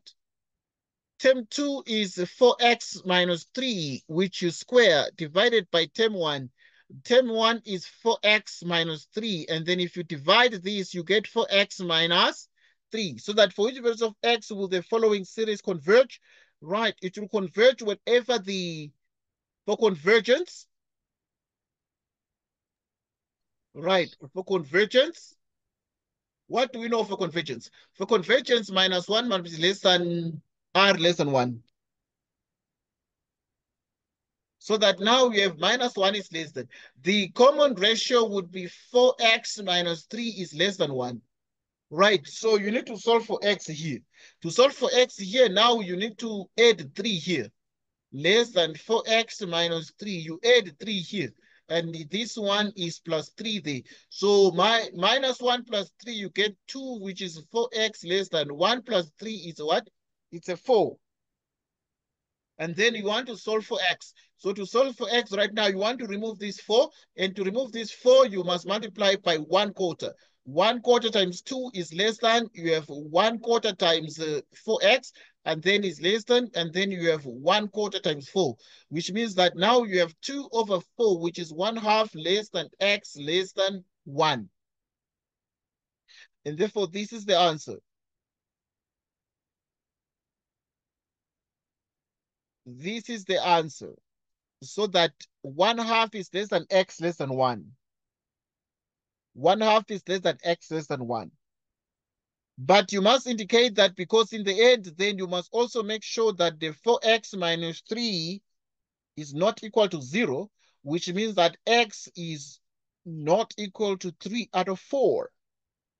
So that x indeed lies between 1/2 and 1, but we're effectively then saying that x is not equal to 3 out of 4 because 3 out of 4 is 0.75, and 0.75 is actually surely between the 0.5 and 1. 0.5 and what? And 1. 0.5 and 1. You get the point? So for which values of x will the following series converge? This is the answer. You must first get what you call the constant ratio, and then we're using T2 over T1. But also the constant ratio is not only T2 over T1, but it's also T3 over T2. Right, but also it's going to be the same thing because if you do T3 is 4x minus 3, you cube it, and then T2 is 4x minus 3, and then you square it. If you divide these things, you have 4x minus 3. And this is the what? This is the constant ratio. And the constant ratio is -1, between -1 and 1. Then if you have the 4x minus 3 is between these two, then you're able to get that x is between 1/2 and 1. Please ask if you have a question. Any question about the values of x for which a series is going to converge? They're going to ask you this question, please, in the exam. It's already there. It's already there, Nombuso. This question is already there on Friday. It's already there in the exam. Pegelelo, this question is already there in your September test. It's already there. This one is already there. As it is there already. They're going to ask you for which values of x will the following series converge. They're going to ask you. Okay, we move on. Now let us look at 3.3. Calculate this sum here. Calculate this sum here. So how do you calculate this sum? To calculate this sum, we are dealing with the summation. Right, from k equals 3 to k equals 5, and we're dealing with the summation. Right, from k equals 3 to k equals 5, then you have -1 to the power k, and then you have 2 out of k. And then you're going to substitute everything here. You're going to substitute everything. So if you put k equals 3, then you're going to have -1 to the power 3, and then 2 out of 3. And then plus -1 to the power 4, 2 out of 4, plus -1 to the power 5, then 2 out of 5. All right, so we have -1 cubed, which is -2 out of 3. Then -1 to the 4th power, which is exactly 1. So we have 2 out of 4 there. But if you raise -1 to an odd number, it's going to be minus. So it's -2 out of 5, and then you add everything here. If you add everything here, you take the LCD. What is the LCD here? Right, what is then the LCD of this? It's 30. So 30 divided by 3, it's exactly a 10. You multiply here, you get -20. You divide 30 by 4, right? Or you use a 60. Just use a 60. Right, so if you use the LCM 60, you divide 60 by 3, you get a 20 times 2 is a -40. Divide this one by 4, you get a 15 times 2, you get a 30. Right, you divide 60 by 5.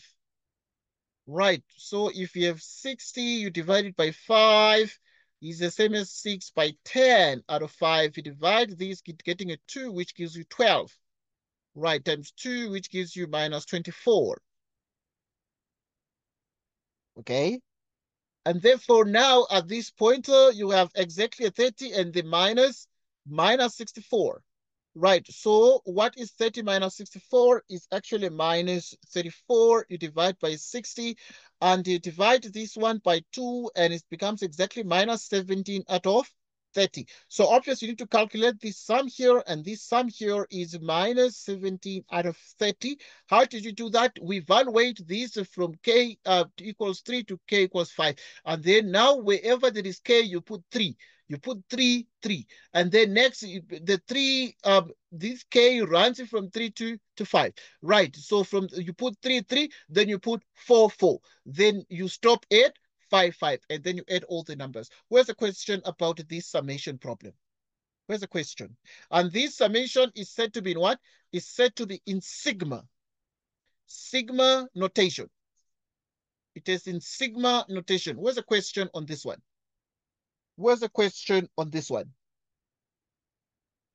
Where's the question on this one? Where's the question on this one? Let's move to the next question.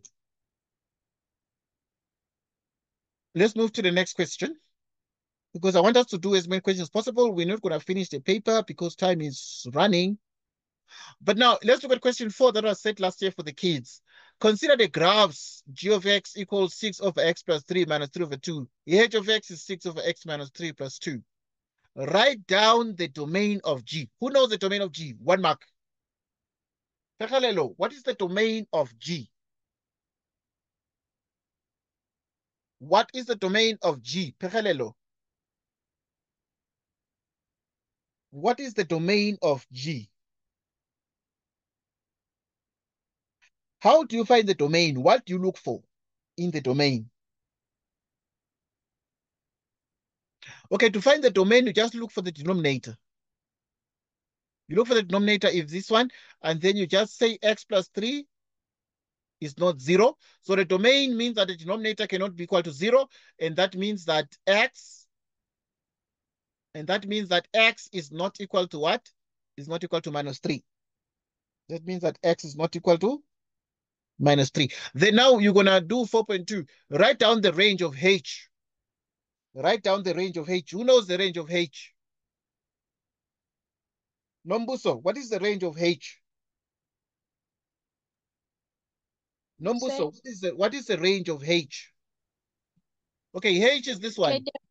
Yeah, h is 6 over x minus 3 plus 2. What is the range of h? I've just copied this h here. What is its range? What is the range of h?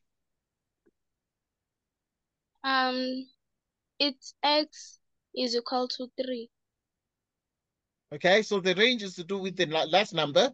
Right, so the range would be y not equal to 2. Y be a real number. So here for the domain, you say x is not equal to minus 3. So for the domain, you say x is not equal to minus 3, yet x is what? Is an element of the set of real numbers. So x is an element of the set of real numbers. X is not equal to minus 3.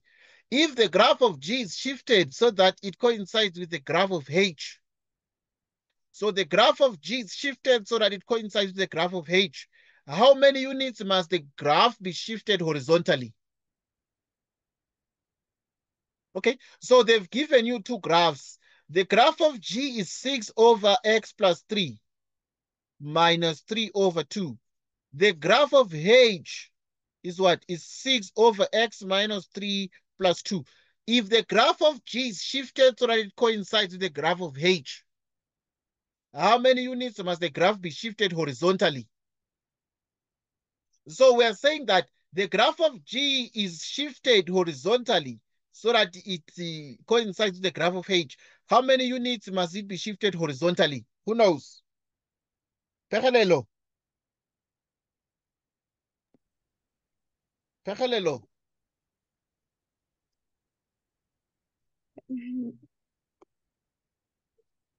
Are you able to see the question?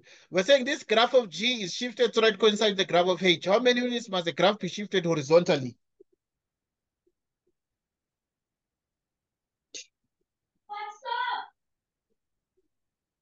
How many units must the graph be shifted horizontally?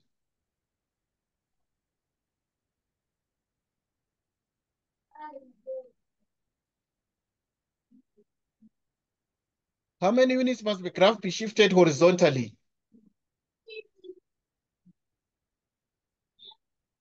So is it 1,5 units to How do you the know? How do you know? front? How do you know? So I look at the equation.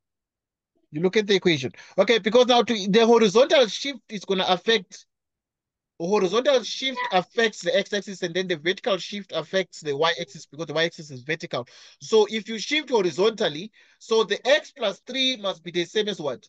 Must be the same as x minus 3. X plus 3 must be the same as what? X minus 3. X plus 3 must be the same as what? X minus 3.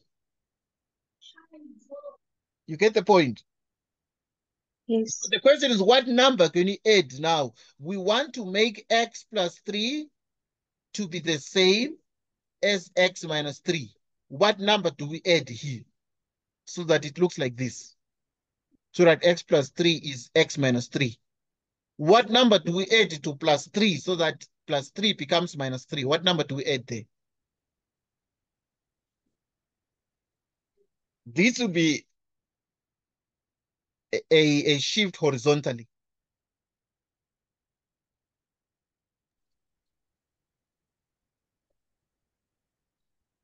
This should be a horizontal shift.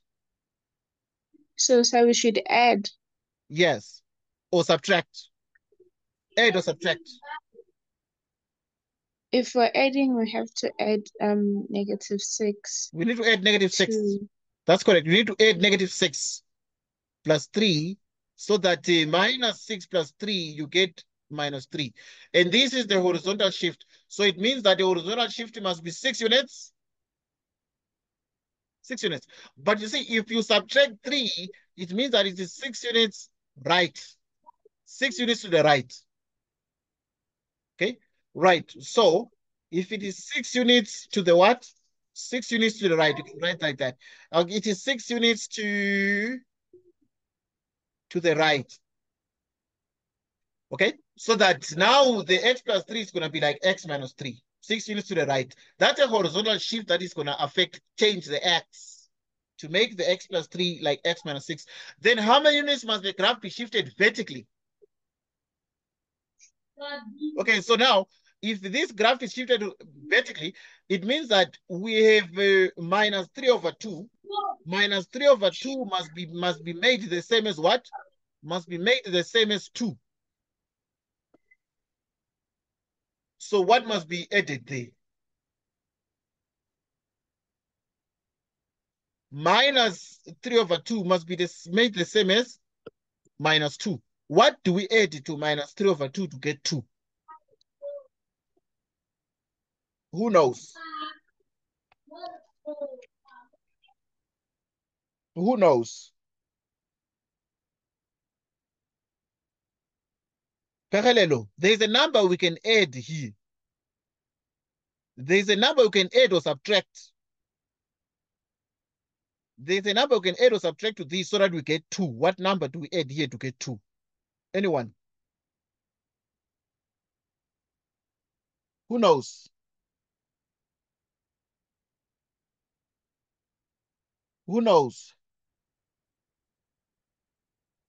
What number can you add to -3/2?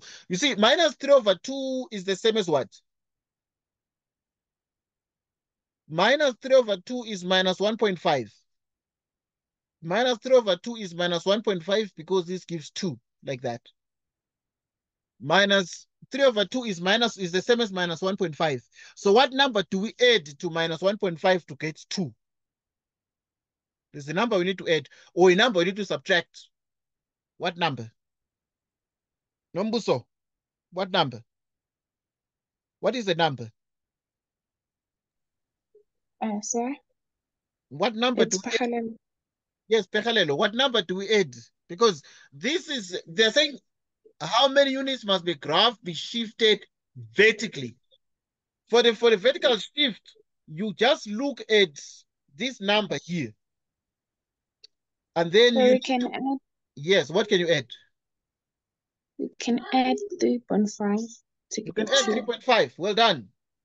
We can add exactly 3.5 because I'm just testing you with these things, guys. So you can add 3.5 because if you say 3.5, 3.5 minus 1.5 is 2. So this means that this one here, you can say it is 3.5 units. Because by how many units? It is 3.5 that can be added. So it's 3.5. But this 3.5, it's a plus. It's positive that you're adding. It's a positive number that you're adding. So it is 3.5 units upwards. Because if you add to graph, the graph goes up. The graph goes up. You see, I'm just testing you with these things because I just need to make sure that you can just use your heads a little bit. Right.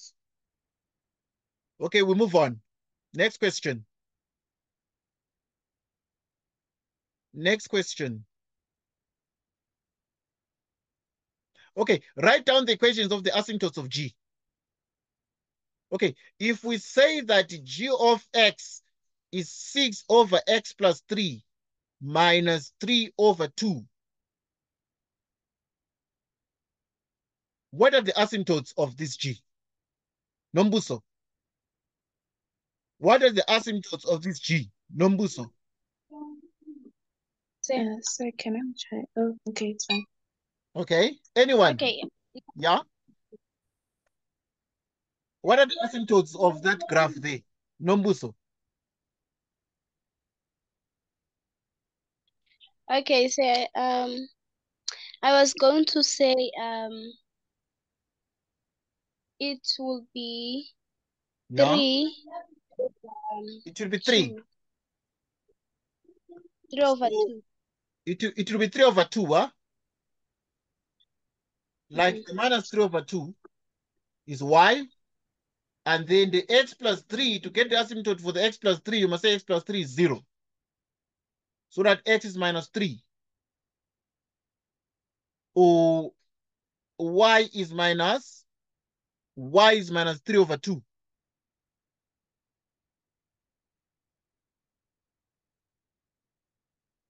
Okay. Okay, fine. So now, what are the asymptotes? The asymptotes, this one is called the vertical. It's called the vertical asymptote. And this one is called the horizontal. It's called the horizontal asymptote. It's called what? The horizontal asymptote. Right, if you look at 4.5, calculate the x-intercept of G. What is how do you find the x-intercept of G? What do we do? Because G of X, Let yes, what do we do? Anyone? sir Okay, yeah. We're looking for the for x-intercept. the y-intercept, Yes. let y equals to 0. So we need to let y be equal to 0. Because we need to get the Yes. x-intercept, you let the other variable be 0. To get the x-intercept, you let y be equal to 0. When y equal to 0, it means that wherever there is G, you're going to put 0 like this. Minus 3 over 2. And then it is 3 over 2, which equals 6 over x plus what? X plus 3. You cross multiply this so that you have 3 by x, which is exactly 3x plus 9, which equals 2 by 6. 2 by 6 is what? Is 12. And this is 3x equal to exactly 9 minus 12 minus 9. 12 minus 9 is what? Is 3. So that we have 3x equals 3. We divide by 3, we divide by 3. So that x is equal to what? X is equal to 9. X is equal to 9. Okay, so this is the x-intercept. How do you write the x-intercept? So the x-intercept is, we have already got that x is equal to 1. Right, so if x is equal to 1, then it means that you can just write here x is equal to 1 and then y is equal to 0. Y equals 0. And that is the x-intercept of G, is 1 and 0. Is 1 and 0. Where's the question? Where's the question? So we found the x-intercept of G. We move on. Next question. Next question. Okay, consider the graphs of that. Sketch the graph of G in your answer book. Show clearly all the intercepts there. Right, so to sketch the graph, it's very straightforward. We're going to sketch it very quickly. This is the x-axis and that is the y-axis. But we've seen that now the graph of G has a vertical asymptote through -3. And the equation is x equals -3. And then we have already found the x-intercept of the graph. And then the x-intercept of the graph, it's going to become what? It's going to be 1 and it's going to be exactly 1 and 0. So that's going to be exactly the x-intercept of the graph. But we've seen that the y-intercept of the graph, the horizontal asymptote is y equals this one. So, which means that this is the graph. So it's going to have its y-intercept. So for the G, the y-intercept, right? The y-intercept is obtainable whenever x is 0. Which means that you have G of 0, which is 6 over 0 plus 3 minus 3 over 2. Which means that G of 0 is 6 divided by 3, which is 2 minus 3 over 2. And 2 minus 3 over 2. 3 over 2 is 1.5. From 2, you remove 1.5, you get a half. So it means that this one is going to be whenever x is 0, y is 1.5. It's going to give us exactly the y intercept. Now, G of x is 6 over x plus 3 minus 3 over 2. And therefore, it means that you're going to have exactly this one here. You're going to have exactly this. So that in the end, then if this graph is like this, you would have exactly this graph. You would have exactly this graph. One piece is going to be there and the other one is going to be this way. Right. Show clearly all intercepts and show clearly all asymptotes, the asymptotes we have shown. And then also this is the horizontal asymptote. That is the vertical asymptote. The y-intercept is shown 0 and 1/2. The x-intercept has been shown is 1 and 0. And we have pieces of the rectangular hyperbola appearing in the Cartesian plane. Where's the question? Where's the question? Right, we move on. Next question. Next question. Right, so in the next question right now, we're going to be looking at 4.7. Determine the value of k if h of x is minus x plus k. Right, determine the value of k if h of x is minus x plus k is an axis of symmetry of G. Determine the value of k if h of x is equal to minus x plus k is the axis of symmetry of G. So how do you know about the axis of symmetry of G? So the axis of symmetry of G is going to be, the axis of symmetry is going to be such that it's going to be, the axis of symmetry is going to pass through, and the axis of symmetry passes through the intersection of the two asymptotes, right? The horizontal asymptote and also the vertical asymptote. Right, so that at this point, you have the intersection minus 3 over 2. Y is minus 3 over 2 minus x. And then x is minus 3 plus k, which is 3 plus k. What is k? K is going to be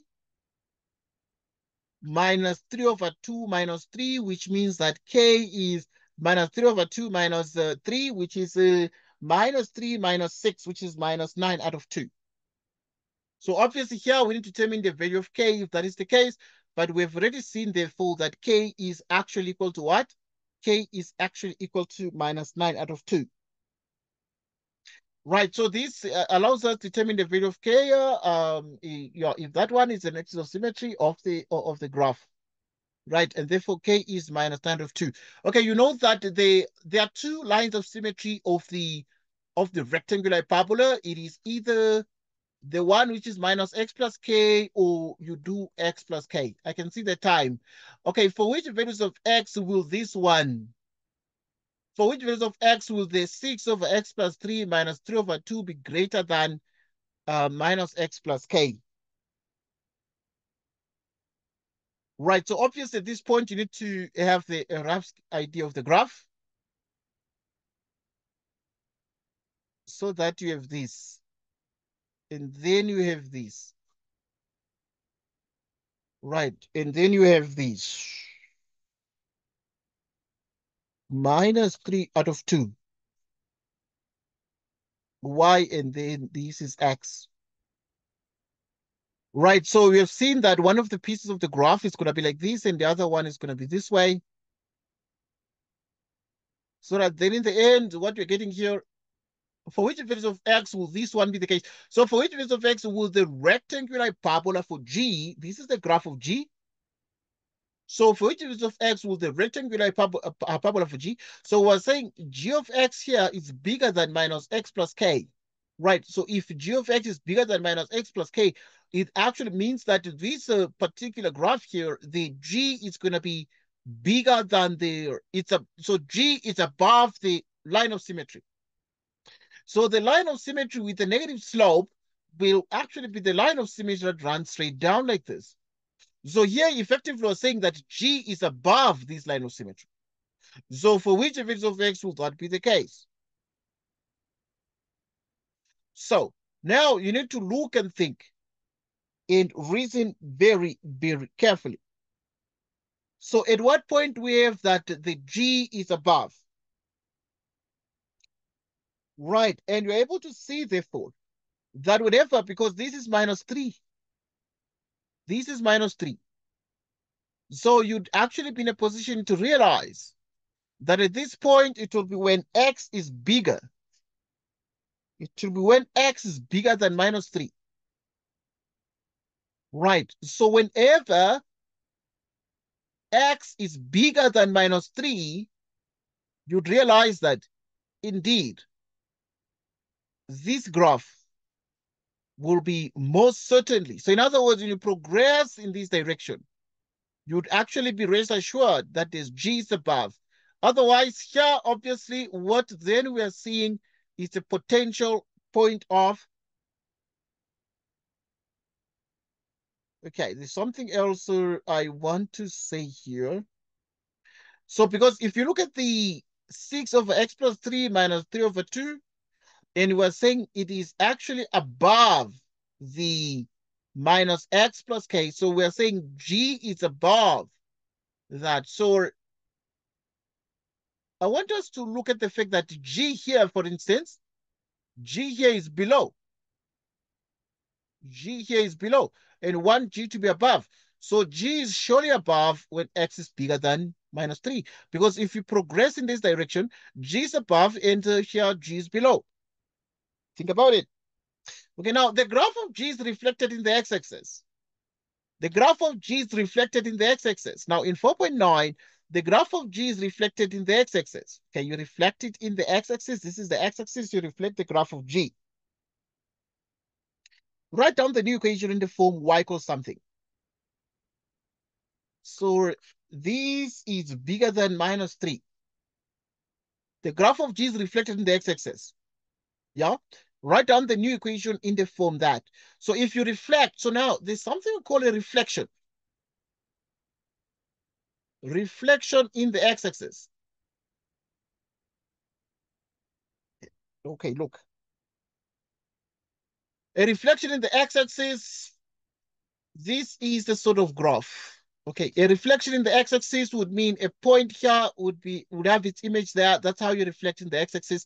So a point xy would be that y is negative. If you reflect in the x-axis, y is positive here, and then y becomes negative below. So if you reflect a point xy in the x-axis, reflection in the x-axis is going to make y negative. Going to make y negative. Okay, so now you're going to Now the graph of G is reflected. This is the graph of G, right? Which means that at this pointer, you're going to consider G of X, which is 6 over X plus 3 minus 3 out of 2. So so at this pointer, then Y is going to be negative. So if Y is negative, then you're going to have negative Y, which is 6 over X plus 3. But X remains the same. If you reflect in the X-axis, then Y becomes negative. Because Y is positive here, then Y is negative below. You divide, which means it is minus that over X plus 3, and then plus 3 over 2. Okay, so now write down the new equation. This is the new equation. That is exactly the equation. Okay, if you reflect in the what? You reflect in the x-axis, it means that y becomes negative. Y becomes negative, so think about it. I'm going to make this video available immediately after we're done with our discussion so that you can watch the video and practice with these questions and repeat. You watch this video, you play back. This video is going to be there for the longest of times. It's going to be there for a very, very long time. Right, now the time is exactly after 10, 21 past 10. I think that you need to stop because your minds are tired now. Your minds are tired because you see, we have a lot of questions and there are some other graphs there. But I think that it's some good time for us to actually stop. I must thank you guys for joining us. It was awesome having our discussion. We shall be right back tomorrow at the same time, 8 p.m. And we shall be doing more questions. Right, thank you for joining us. The best is we start early and we can run through many, many questions if possible. But again, I mean, in the end, it's very important to understand. So it's not a question of just having a marathon, running through the questions, but also the understanding is very important. Right. I must thank you guys for joining us. It was awesome having this discussion. Until tomorrow, take care. And I'm going to make this recording available tonight to you. I'm going to send it to you. But thank you guys. Take care and goodbye. Goodbye, Pegelelo. Bye, sir. Goodbye.